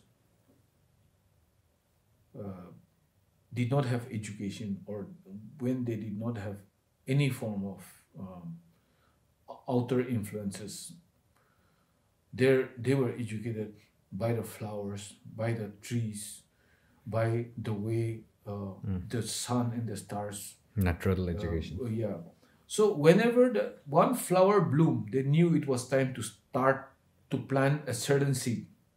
It was a trigger, and they knew when the return monsoon will come, when the right monsoon will set in. So they had timing for everything, and they knew everything. This is known as cultural resource mapping, when you can map all the names of the stones and all the mountains, the names of the river. Today, my generation and my elder generation are at fault for not being able to transfer this knowledge to the next generation. And we'll say the next generation will forget everything. But what have we really done about that? We have not done anything. Now, if you don't know the importance of where the water were flowing, where the rivers were flowing, out of greed, if we just divert one river stream and try to create landslide in one area, and if we want to cut something and then create a mine coal just because it's just saying that it's bringing in money, we are doing it at the cost of destroying the environment for the next generation. Right. And think about how our forefathers would have come and settled here saying, this is the land, the place where my future generation, my children, my grandchildren will survive and thrive here. But now we are no longer farming, we are no longer taking care of this place. We are just taking money from external source, and we are going around trying to say that we want to develop this land. How much can you develop any land beyond what God has made it naturally? When God had made it naturally, there are water veins. These water veins is where, when storm happens, all the water is supposed to flow in this water vein. But we divert that water route. See, if you see the road construction, we might say, okay, for vehicular purposes, we're building 4-lane. It looks good, everything is fine, but you see the road. Normally, if there was no road, at every turning, whenever it rains, there will be small culverts created naturally, and all the water will flow there. It will not get collected and go down to damage one point. At every section, water will flow. But now, because it's become a road construction, there is drain only on one side. And this drain will collect all the water, and it will go and abnormally throw only in one area, causing huge flood-like situation, flash flood-like situation, and it will damage the water below. It is not sensitive at all, the road construction also, because we are not allowing the water, the storm water, to flow in the right water vein. So if these damages if we cannot reverse it, then just in front of our eyes, mountains after mountains will come down. If you see the Zubza and the hydro section also, the whole mountain is buckling. Now under this, we have the Desang Shale formation. The Desang Shale, if water penetrates into it, it becomes very unstable and it can cause mountain to come down. Right now, we will be able to revert it, but unless there is a strong commitment to revert this, we will not be able to save it. Similarly, unless we understand what is our role and if you think that there are some people who are already on the job and worrying about it, then we are wrong. So we have to be concerned and to understand what are the things that we need to plan. How should we work out our waterways in such a way that we can again restore the ecosystem? How do we actually, even if you have 2 acres of land, you can start a stream, a small rivulet. It is about understanding how to really work. There's a system of redeveloping the forest. We call it the Miyawaki system. So there's a Japanese guy who has understood how forest system works, and all the trees in the forest are connected by a network of fungal microbacteria, and they call it mycorrhiza network. And when you do a cultivation slash and burn, and you burn it, you also burn the beneficial microbes. When you burn the beneficial microbes, the leaves dropping on the ground, and it has got no purpose. Nothing is going to convert it into the nutrient. See, forest has no fertilizer, but the forest needs this microorganism, and a forest fire can destroy all these microorganisms. If it is destroyed, it will take a long time for it to get replenished. So we cannot just justify saying slash and burn is a traditional practice, because Amazonians in the forests of Brazilian used to justify saying slash and burn was a traditional practice, and they realized that it was only in the last 500 years it was a traditional practice. Before that, the Incas, the Aztec Indians and all, they had a civilization right in the middle of the Amazonian forest, which was so large, area the size of France. And they had made the soil, physically they had altered up to 6 feet of soil, and they turned it into a soil called terra preta, which is the only man-made soil in the world that can regenerate all the nutrients. So people were not doing slash and burn. For small communities, it's okay, but as population increases, this burning of forests and destroying of the microorganism in the soil, exposing the soil is the most dangerous thing, and diverting the water sources. There is a Austrian scientist, Victor Schauberger, who has illustrated and shown that if you remove the stones, the rocks, the big boulders from the middle of the river, it causes erosion onto the sides. And this is what is happening in our Chate River and all now. We have removed all the big boulders that used to be there. When we were growing up, we used to see a lot of those big boulders. We have removed all those boulders from the middle of the river, and the river erosion is spreading to the sides. Because if these big boulders were there in the middle of the stream, it creates a vortex as water comes and hit. And the vortex action, it deseals all the, from the base, from the riverbed, it deseals all the soil and it takes it down. So we have to be, for the young generation, protection of our water resources, our rivers, our forests, everything has to be of primary concern, because when we think that uh, our land as a resource is our strength, when we say tourism as a potential, we are looking at tourism from the natural beauty also. Right. We are not just looking at tourism from a cultural perspective. Yes.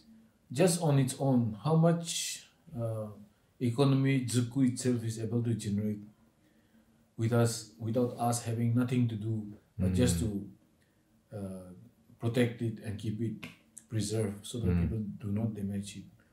So similarly, all over Nagaland, there's so much of diverse beauty, diverse uniqueness to each and every region.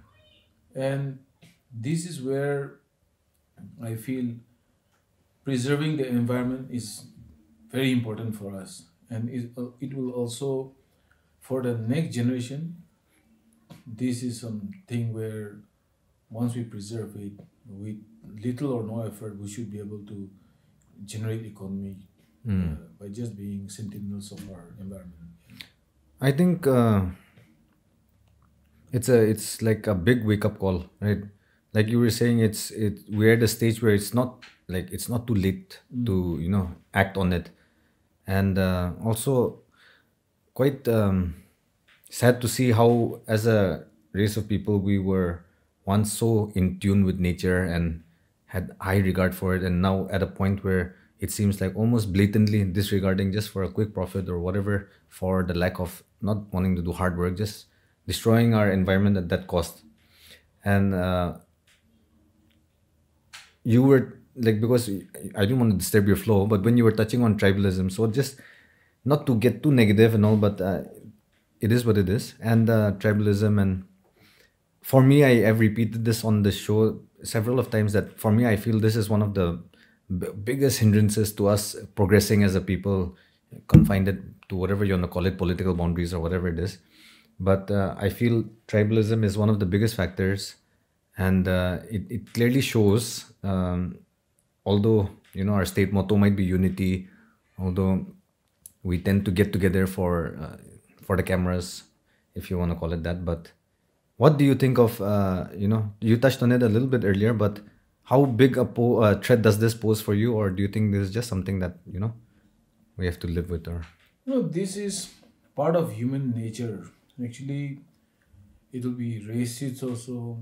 No, division created based on the religion, also based on caste, based on race, and this tribalism for us also. If we want to create division, it is very easy. But you have to understand, people come to this Hornbill festival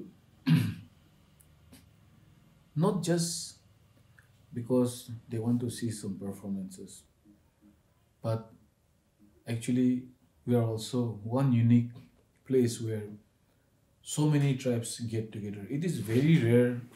All over the world, tribes, everybody knows that wherever tribes exist, there's not much of harmony. In any of the countries, there's always conflict. And these are also the characteristic of being tribals. So this tribalism issue, it exhibits itself in various forms all over the world. Be it racist, be it division based on religion, be it based on caste. So we have to understand that if we use the difference as disunity, it is to our loss. But if you show our difference as uniqueness in terms of unity, then right, we will stand to benefit. And Nagas are not unreasonable people. At heart, each and every tribe is always forgiving, and there's not much of difficulty with working with one another. And this is why we have been able to coexist for so long. There's always a sense of brotherhood. What I feel, though we proudly call ourselves headhunters and warrior tribe, we are also very, in a sense, like we have this sense of gratitude, we have the sense of brotherhood, we have a sense of coexistence, and people come to our Hornbill Festival not just to see just to see a festival, but to see so much of tribes coming together. It's a rare event, and it is also speak in volume about our unity also. Now, without thinking deeply, we might be insensitive. We might start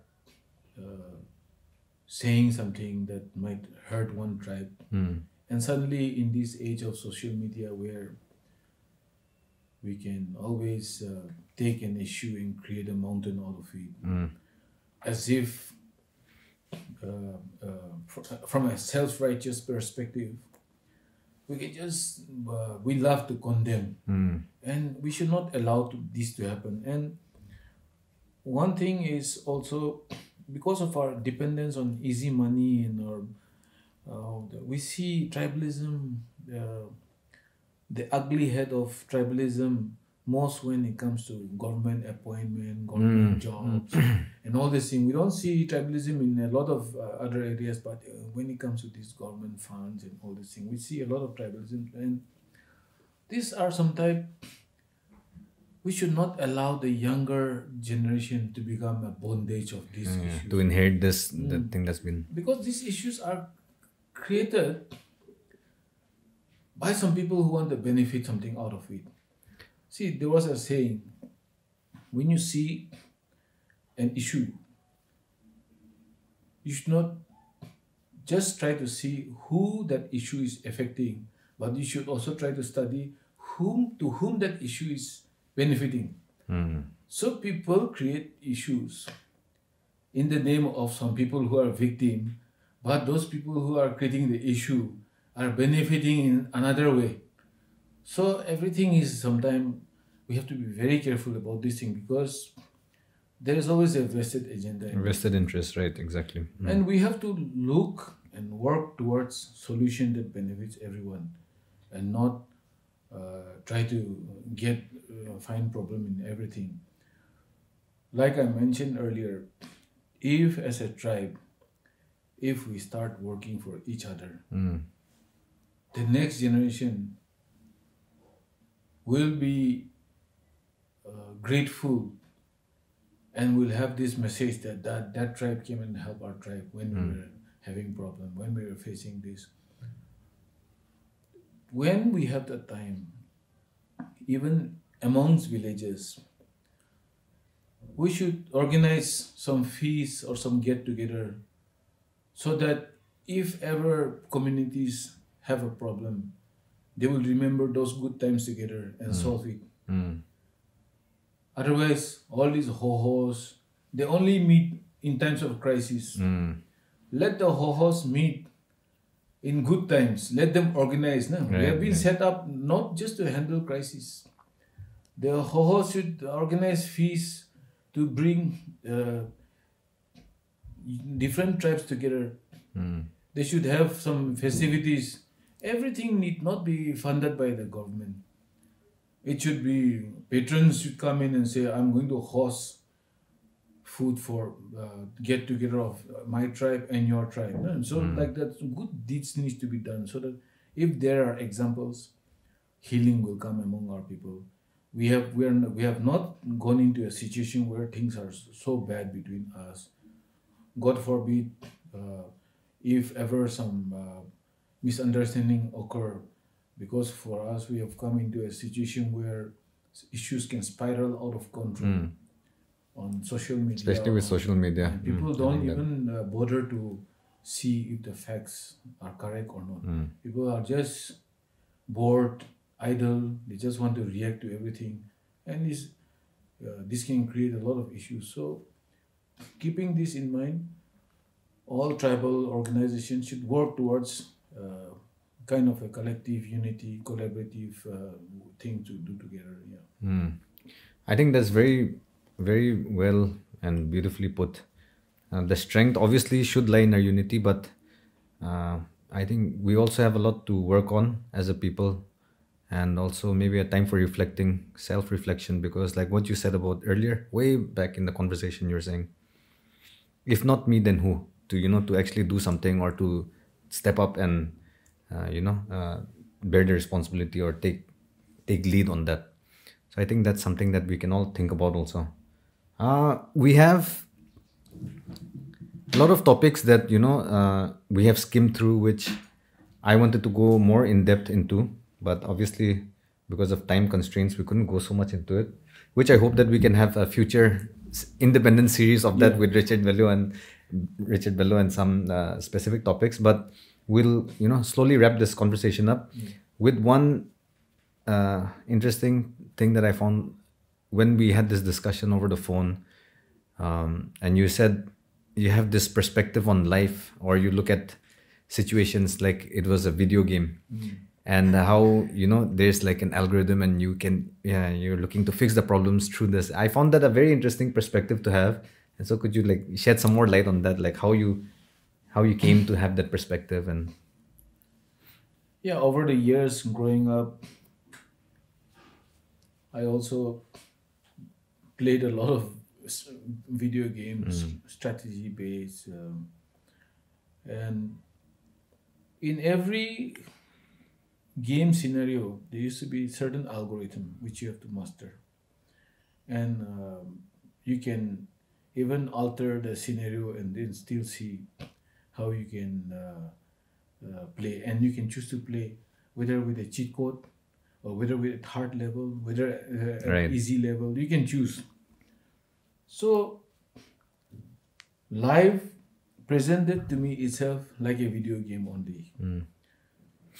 You can just simulate a situation. That's why I tell my boys also, people who work with me, to put yourself in a survival mode where you're dealing from your just assume that there's no one out here to help you, and then you are at distress level, and then you have just a small thing, small fun to start with. So in that kind of simulation, we practically put ourselves in that kind of simulation. We took some small shops near Naga Hospital and different places, and we started with just basic one cylinder and one gas stove, and then we wanted to see if we can do enough to pay the rent of the house. So like a real life simulation of a video game. This is how my process of learning had been, just to throw ourselves into the simulation. And then as the process went along, I also learned that this is how the real world also works. Everything has got an algorithm, and we have to learn how that algorithm works. Like, why is it more easy for an uneducated person to become successful in life than for a fully educated person to be unsuccessful? It is because the person who did not go to proper schooling is looking and studying the algorithm of life. He's studying successful people. He's studying who they should network with, how people would trust, how people would respect. Like I've used this reference also before, about respect and trust. Respect, though, if you have money also, even if people don't know you, just by designation also people will respect you. But trust is something very hard to earn. Trust, though, really have to work for that trust. So when you study how successful environment are, or how people are, how the world is going by, then you slowly learn that these are certain traits that you need to acquire. So like a sim city or like a simulation, you have to understand that the easy one though, on a use and throw basis, you can get into anywhere. But the moment you try to manipulate people, the moment you try to get away by cheating to someone, and then thinking that you go on a long way, sooner or later everything is put into your own account only, and you're going to get to not meet that people that whom you have cheated at a certain point of time. So they are also going to catch up with you. So when you understand algorithm, you get to understand which one to prioritize, how to prioritize. Every day, uh, uh, new opportunities of earning are it's coming out, but schools have not been able to update their algorithm. That is why they say today students are not able to concentrate, but it is not the students' fault. It's because information, the speed at which people can process information has become very fast. The schools are not able to cope up with that. So a 45-minute period is just too long to just deliver that much of information. Right. So everything, just as how video game is also. Video game always keep updating. Version 1.1, version 2, version 3, version 4. Schools also should be updating its algorithm at the same pace. And for every individual, we have to upgrade our algorithm. There was a time when people never thought much about computers, and then suddenly everyone had to learn at least how to use a computer. Now people are not really thinking about artificial intelligence, but artificial intelligence has come in a very big way. So we must be we must understand how the environment around us are changing and how we have to cope with it. This is where the survival mentality kicks in, and this is where like the whole video game environment comes in. Like you have to choose which armor to buy, which thing to upgrade, which skill you need. So this is my computer game guys. Your theory. Alright. Nice perspective. I mean, by the looks of it, it seems like you've got a lot of things figured out. So it looks like you're living life on cheat code. Final wrap up question. What does the future hold for Richard as on a personal level? Like what are some of the things that you're looking to do personally, and then as a professional level, obviously with Zynorique and maybe some other things that you have lined up. What are your briefly near and distant plans? With my architectural activity, the main, we have our team, Paragon Prime, led by Kribu, and they are doing good work. I've been able to groom them, and then they've become an independent unit. We have Imti Jamir also. He's also doing well on his own. And with the Green Caravan team, which is headed by Manen Ozukum. Okay. This is where the Green Caravan activity is where I'll also be putting my energy in the farming sector. This is where our farmers need help at this point of time. The younger generation also, progressive farmer also need guidance. The government is giving all its best. Right from the Ministry of Agriculture, they're putting in all the money, whatever is required. And we want to ensure that the farmers and they are the maximum beneficiary, and they plan out the environment right. If we plan our agri activities wrong, it'll again be devastating for our environment. Bamboo architecture is something that I have always been working on, and it is, for me, it is the real sustainable material of the future. keeping in perspective climate change and also earthquakes. So any calamities, eventual calamities, we have to be prepared, and we must be resilient enough to overcome it. Some people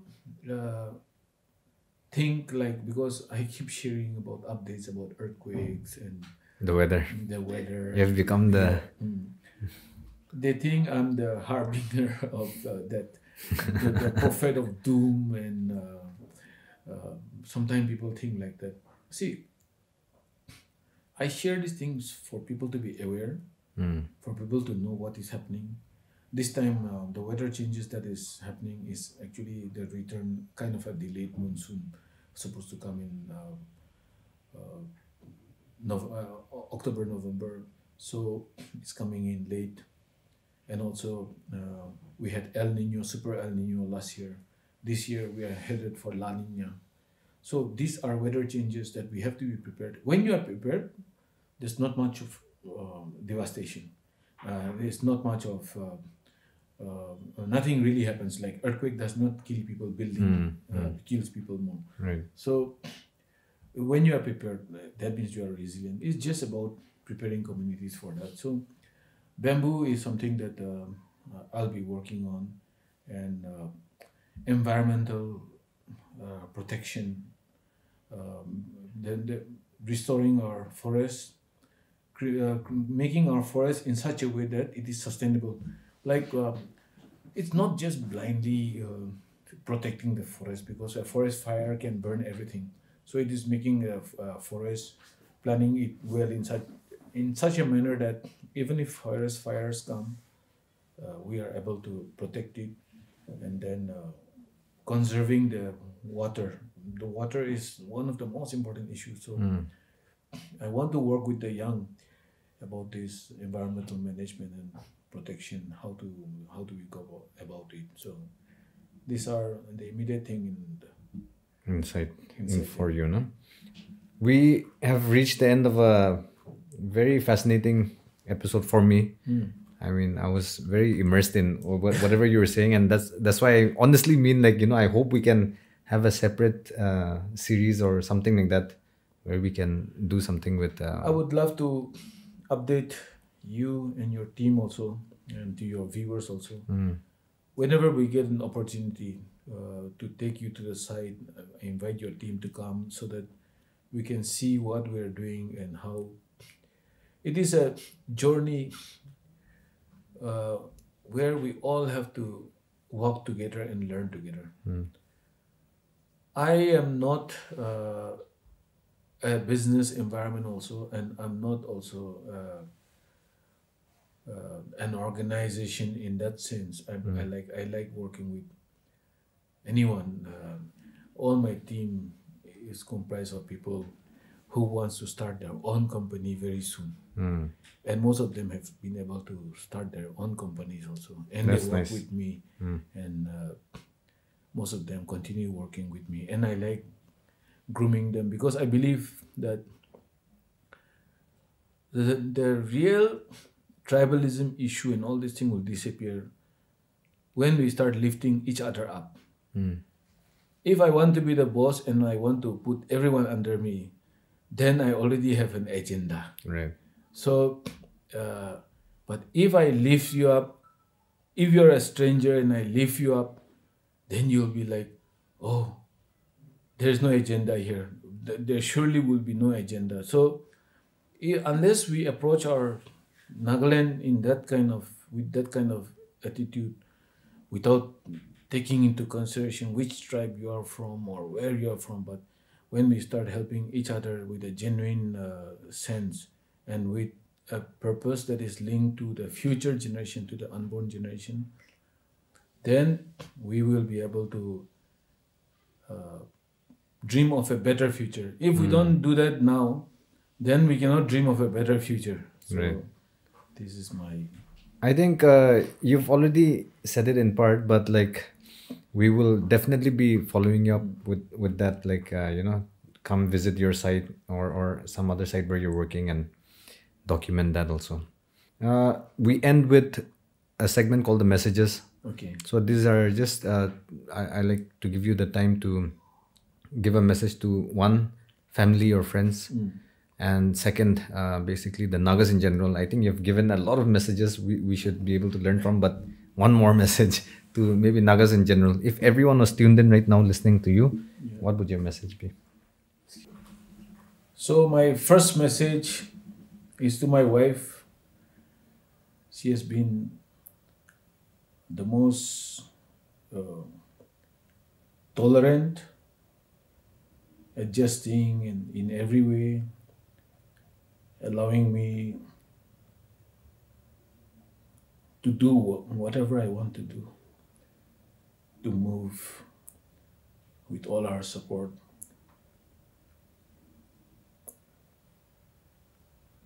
To my children, Eva, Kelezo, and Rikonyo, Isabel.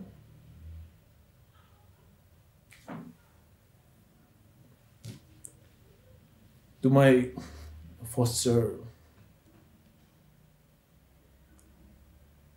mother and my father,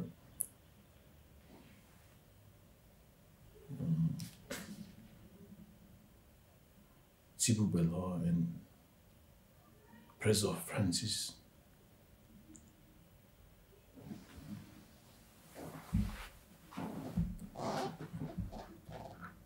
It's a long journey, but I manage all these things.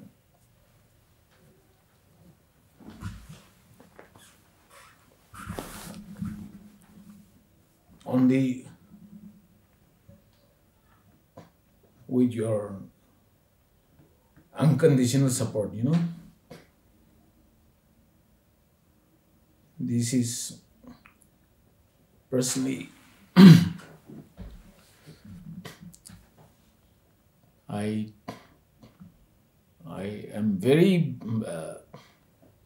when it comes to acknowledgement and being grateful, we are weak. This is one area where I don't acknowledge. But in my heart,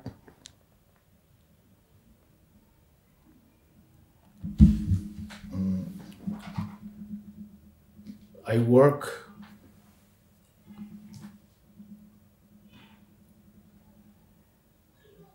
for people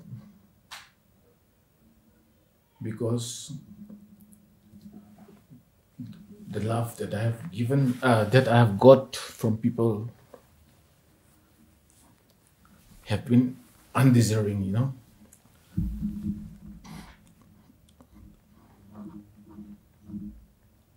People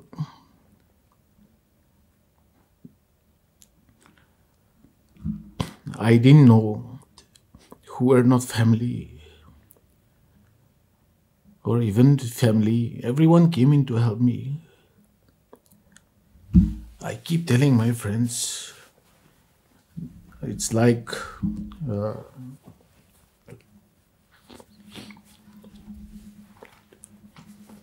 life is a cheat code for me because everything that I am today is it's not purely merit. We work hard, but people help us more. People support it, and everything has been unconditional. Family has been unconditional, and they just. I used to study. Everyone stood by me and just tolerated me, you know. My demands are unreasonable, and my team members,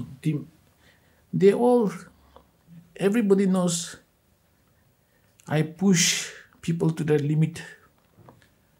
I'm like your hard taskmaster. And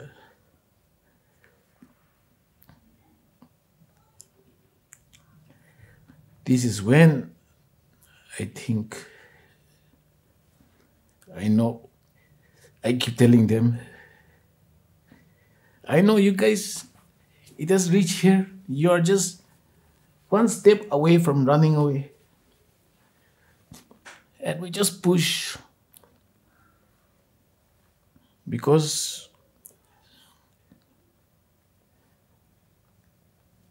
the future generation is unborn.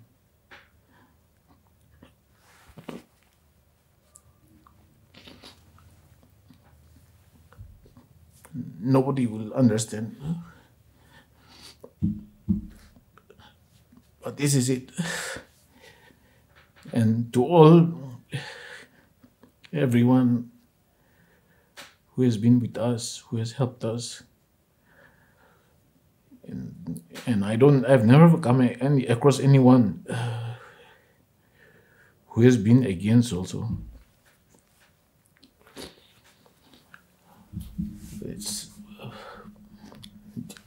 I'm just grateful to all of them and to all the mentors.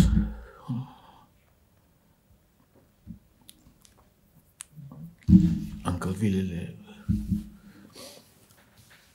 late Sir Norman Putzere, Sir Abio Giri, even our Chief Minister. All of them, Sir Kiketo, even Sir Imkong Lemba, Sir Lam Temchi, and Sir Temjin Toy, late Sir Temjin Toy. They took time out to share something that was beyond that necessity also, but in the process, they groomed me. People say we are connected to a lot of important people, but that's not the case also, but they favor, and also Sir Asalie, even Madam Anung. So everyone has taken their time off their normal thing to sit down, to mentor us, to tell us when we go wrong. And this is like, I'm always grateful. And this is the reason why sometimes every day when I get up and start my day, I don't have an agenda. People talk about what are your visions, what are your plans. I get in my dream, I'm guided. I see what I have to do tomorrow, but beyond that, I don't have an agenda. I don't have a plan of building up a big organization, but I just think that the younger generation of Nagas deserve better than what we got. We grew up in a time of uncertainty, and we grew up in a time of political agenda. The young does not deserve what we went through.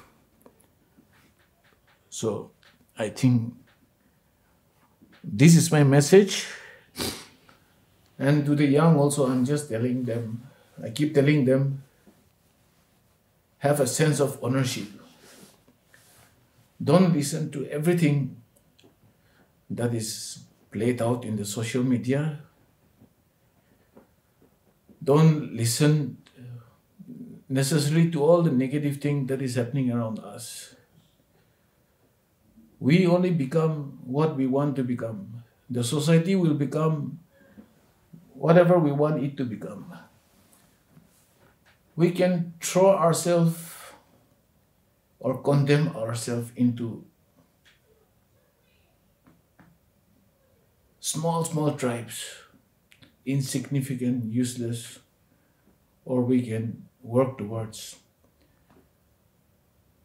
a bigger nation which is always standing for each other and helping each other out and growing as strong tribe in the face of humanity.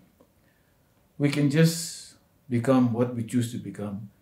And if you see today, we have just become a very negative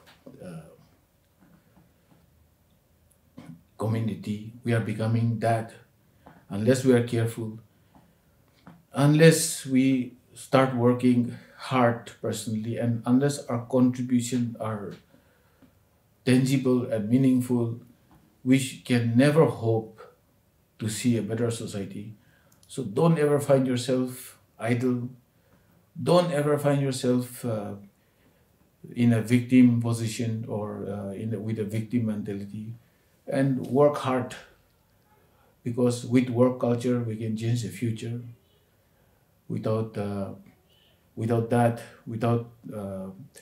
God's blessing, we cannot proceed further. Without putting our effort, we cannot expect God's blessing. And for a good future, we can only claim only when we have put in our effort. So this is my only request to the younger generation: work hard and put in your best. Yeah. For the first time, I think in the past 27 episodes that I've done, this whole message section is usually just people just say, thank you, friends and family, and then they give a shout out, nice little message here and there. But I'm still at a loss for words, because I found it really heart touching. Like it was the honesty in that, and for you to put it out there. I wanna thank you, Richard, for taking the time out of your busy schedule to join for this conversation. I learned so much, and I hope and pray that you continue to contribute to our people in our state, as selfish as it may sound, in all the many things that you're doing. And I hope to talk to you soon again. So thank you once again. Yeah, thanks so much.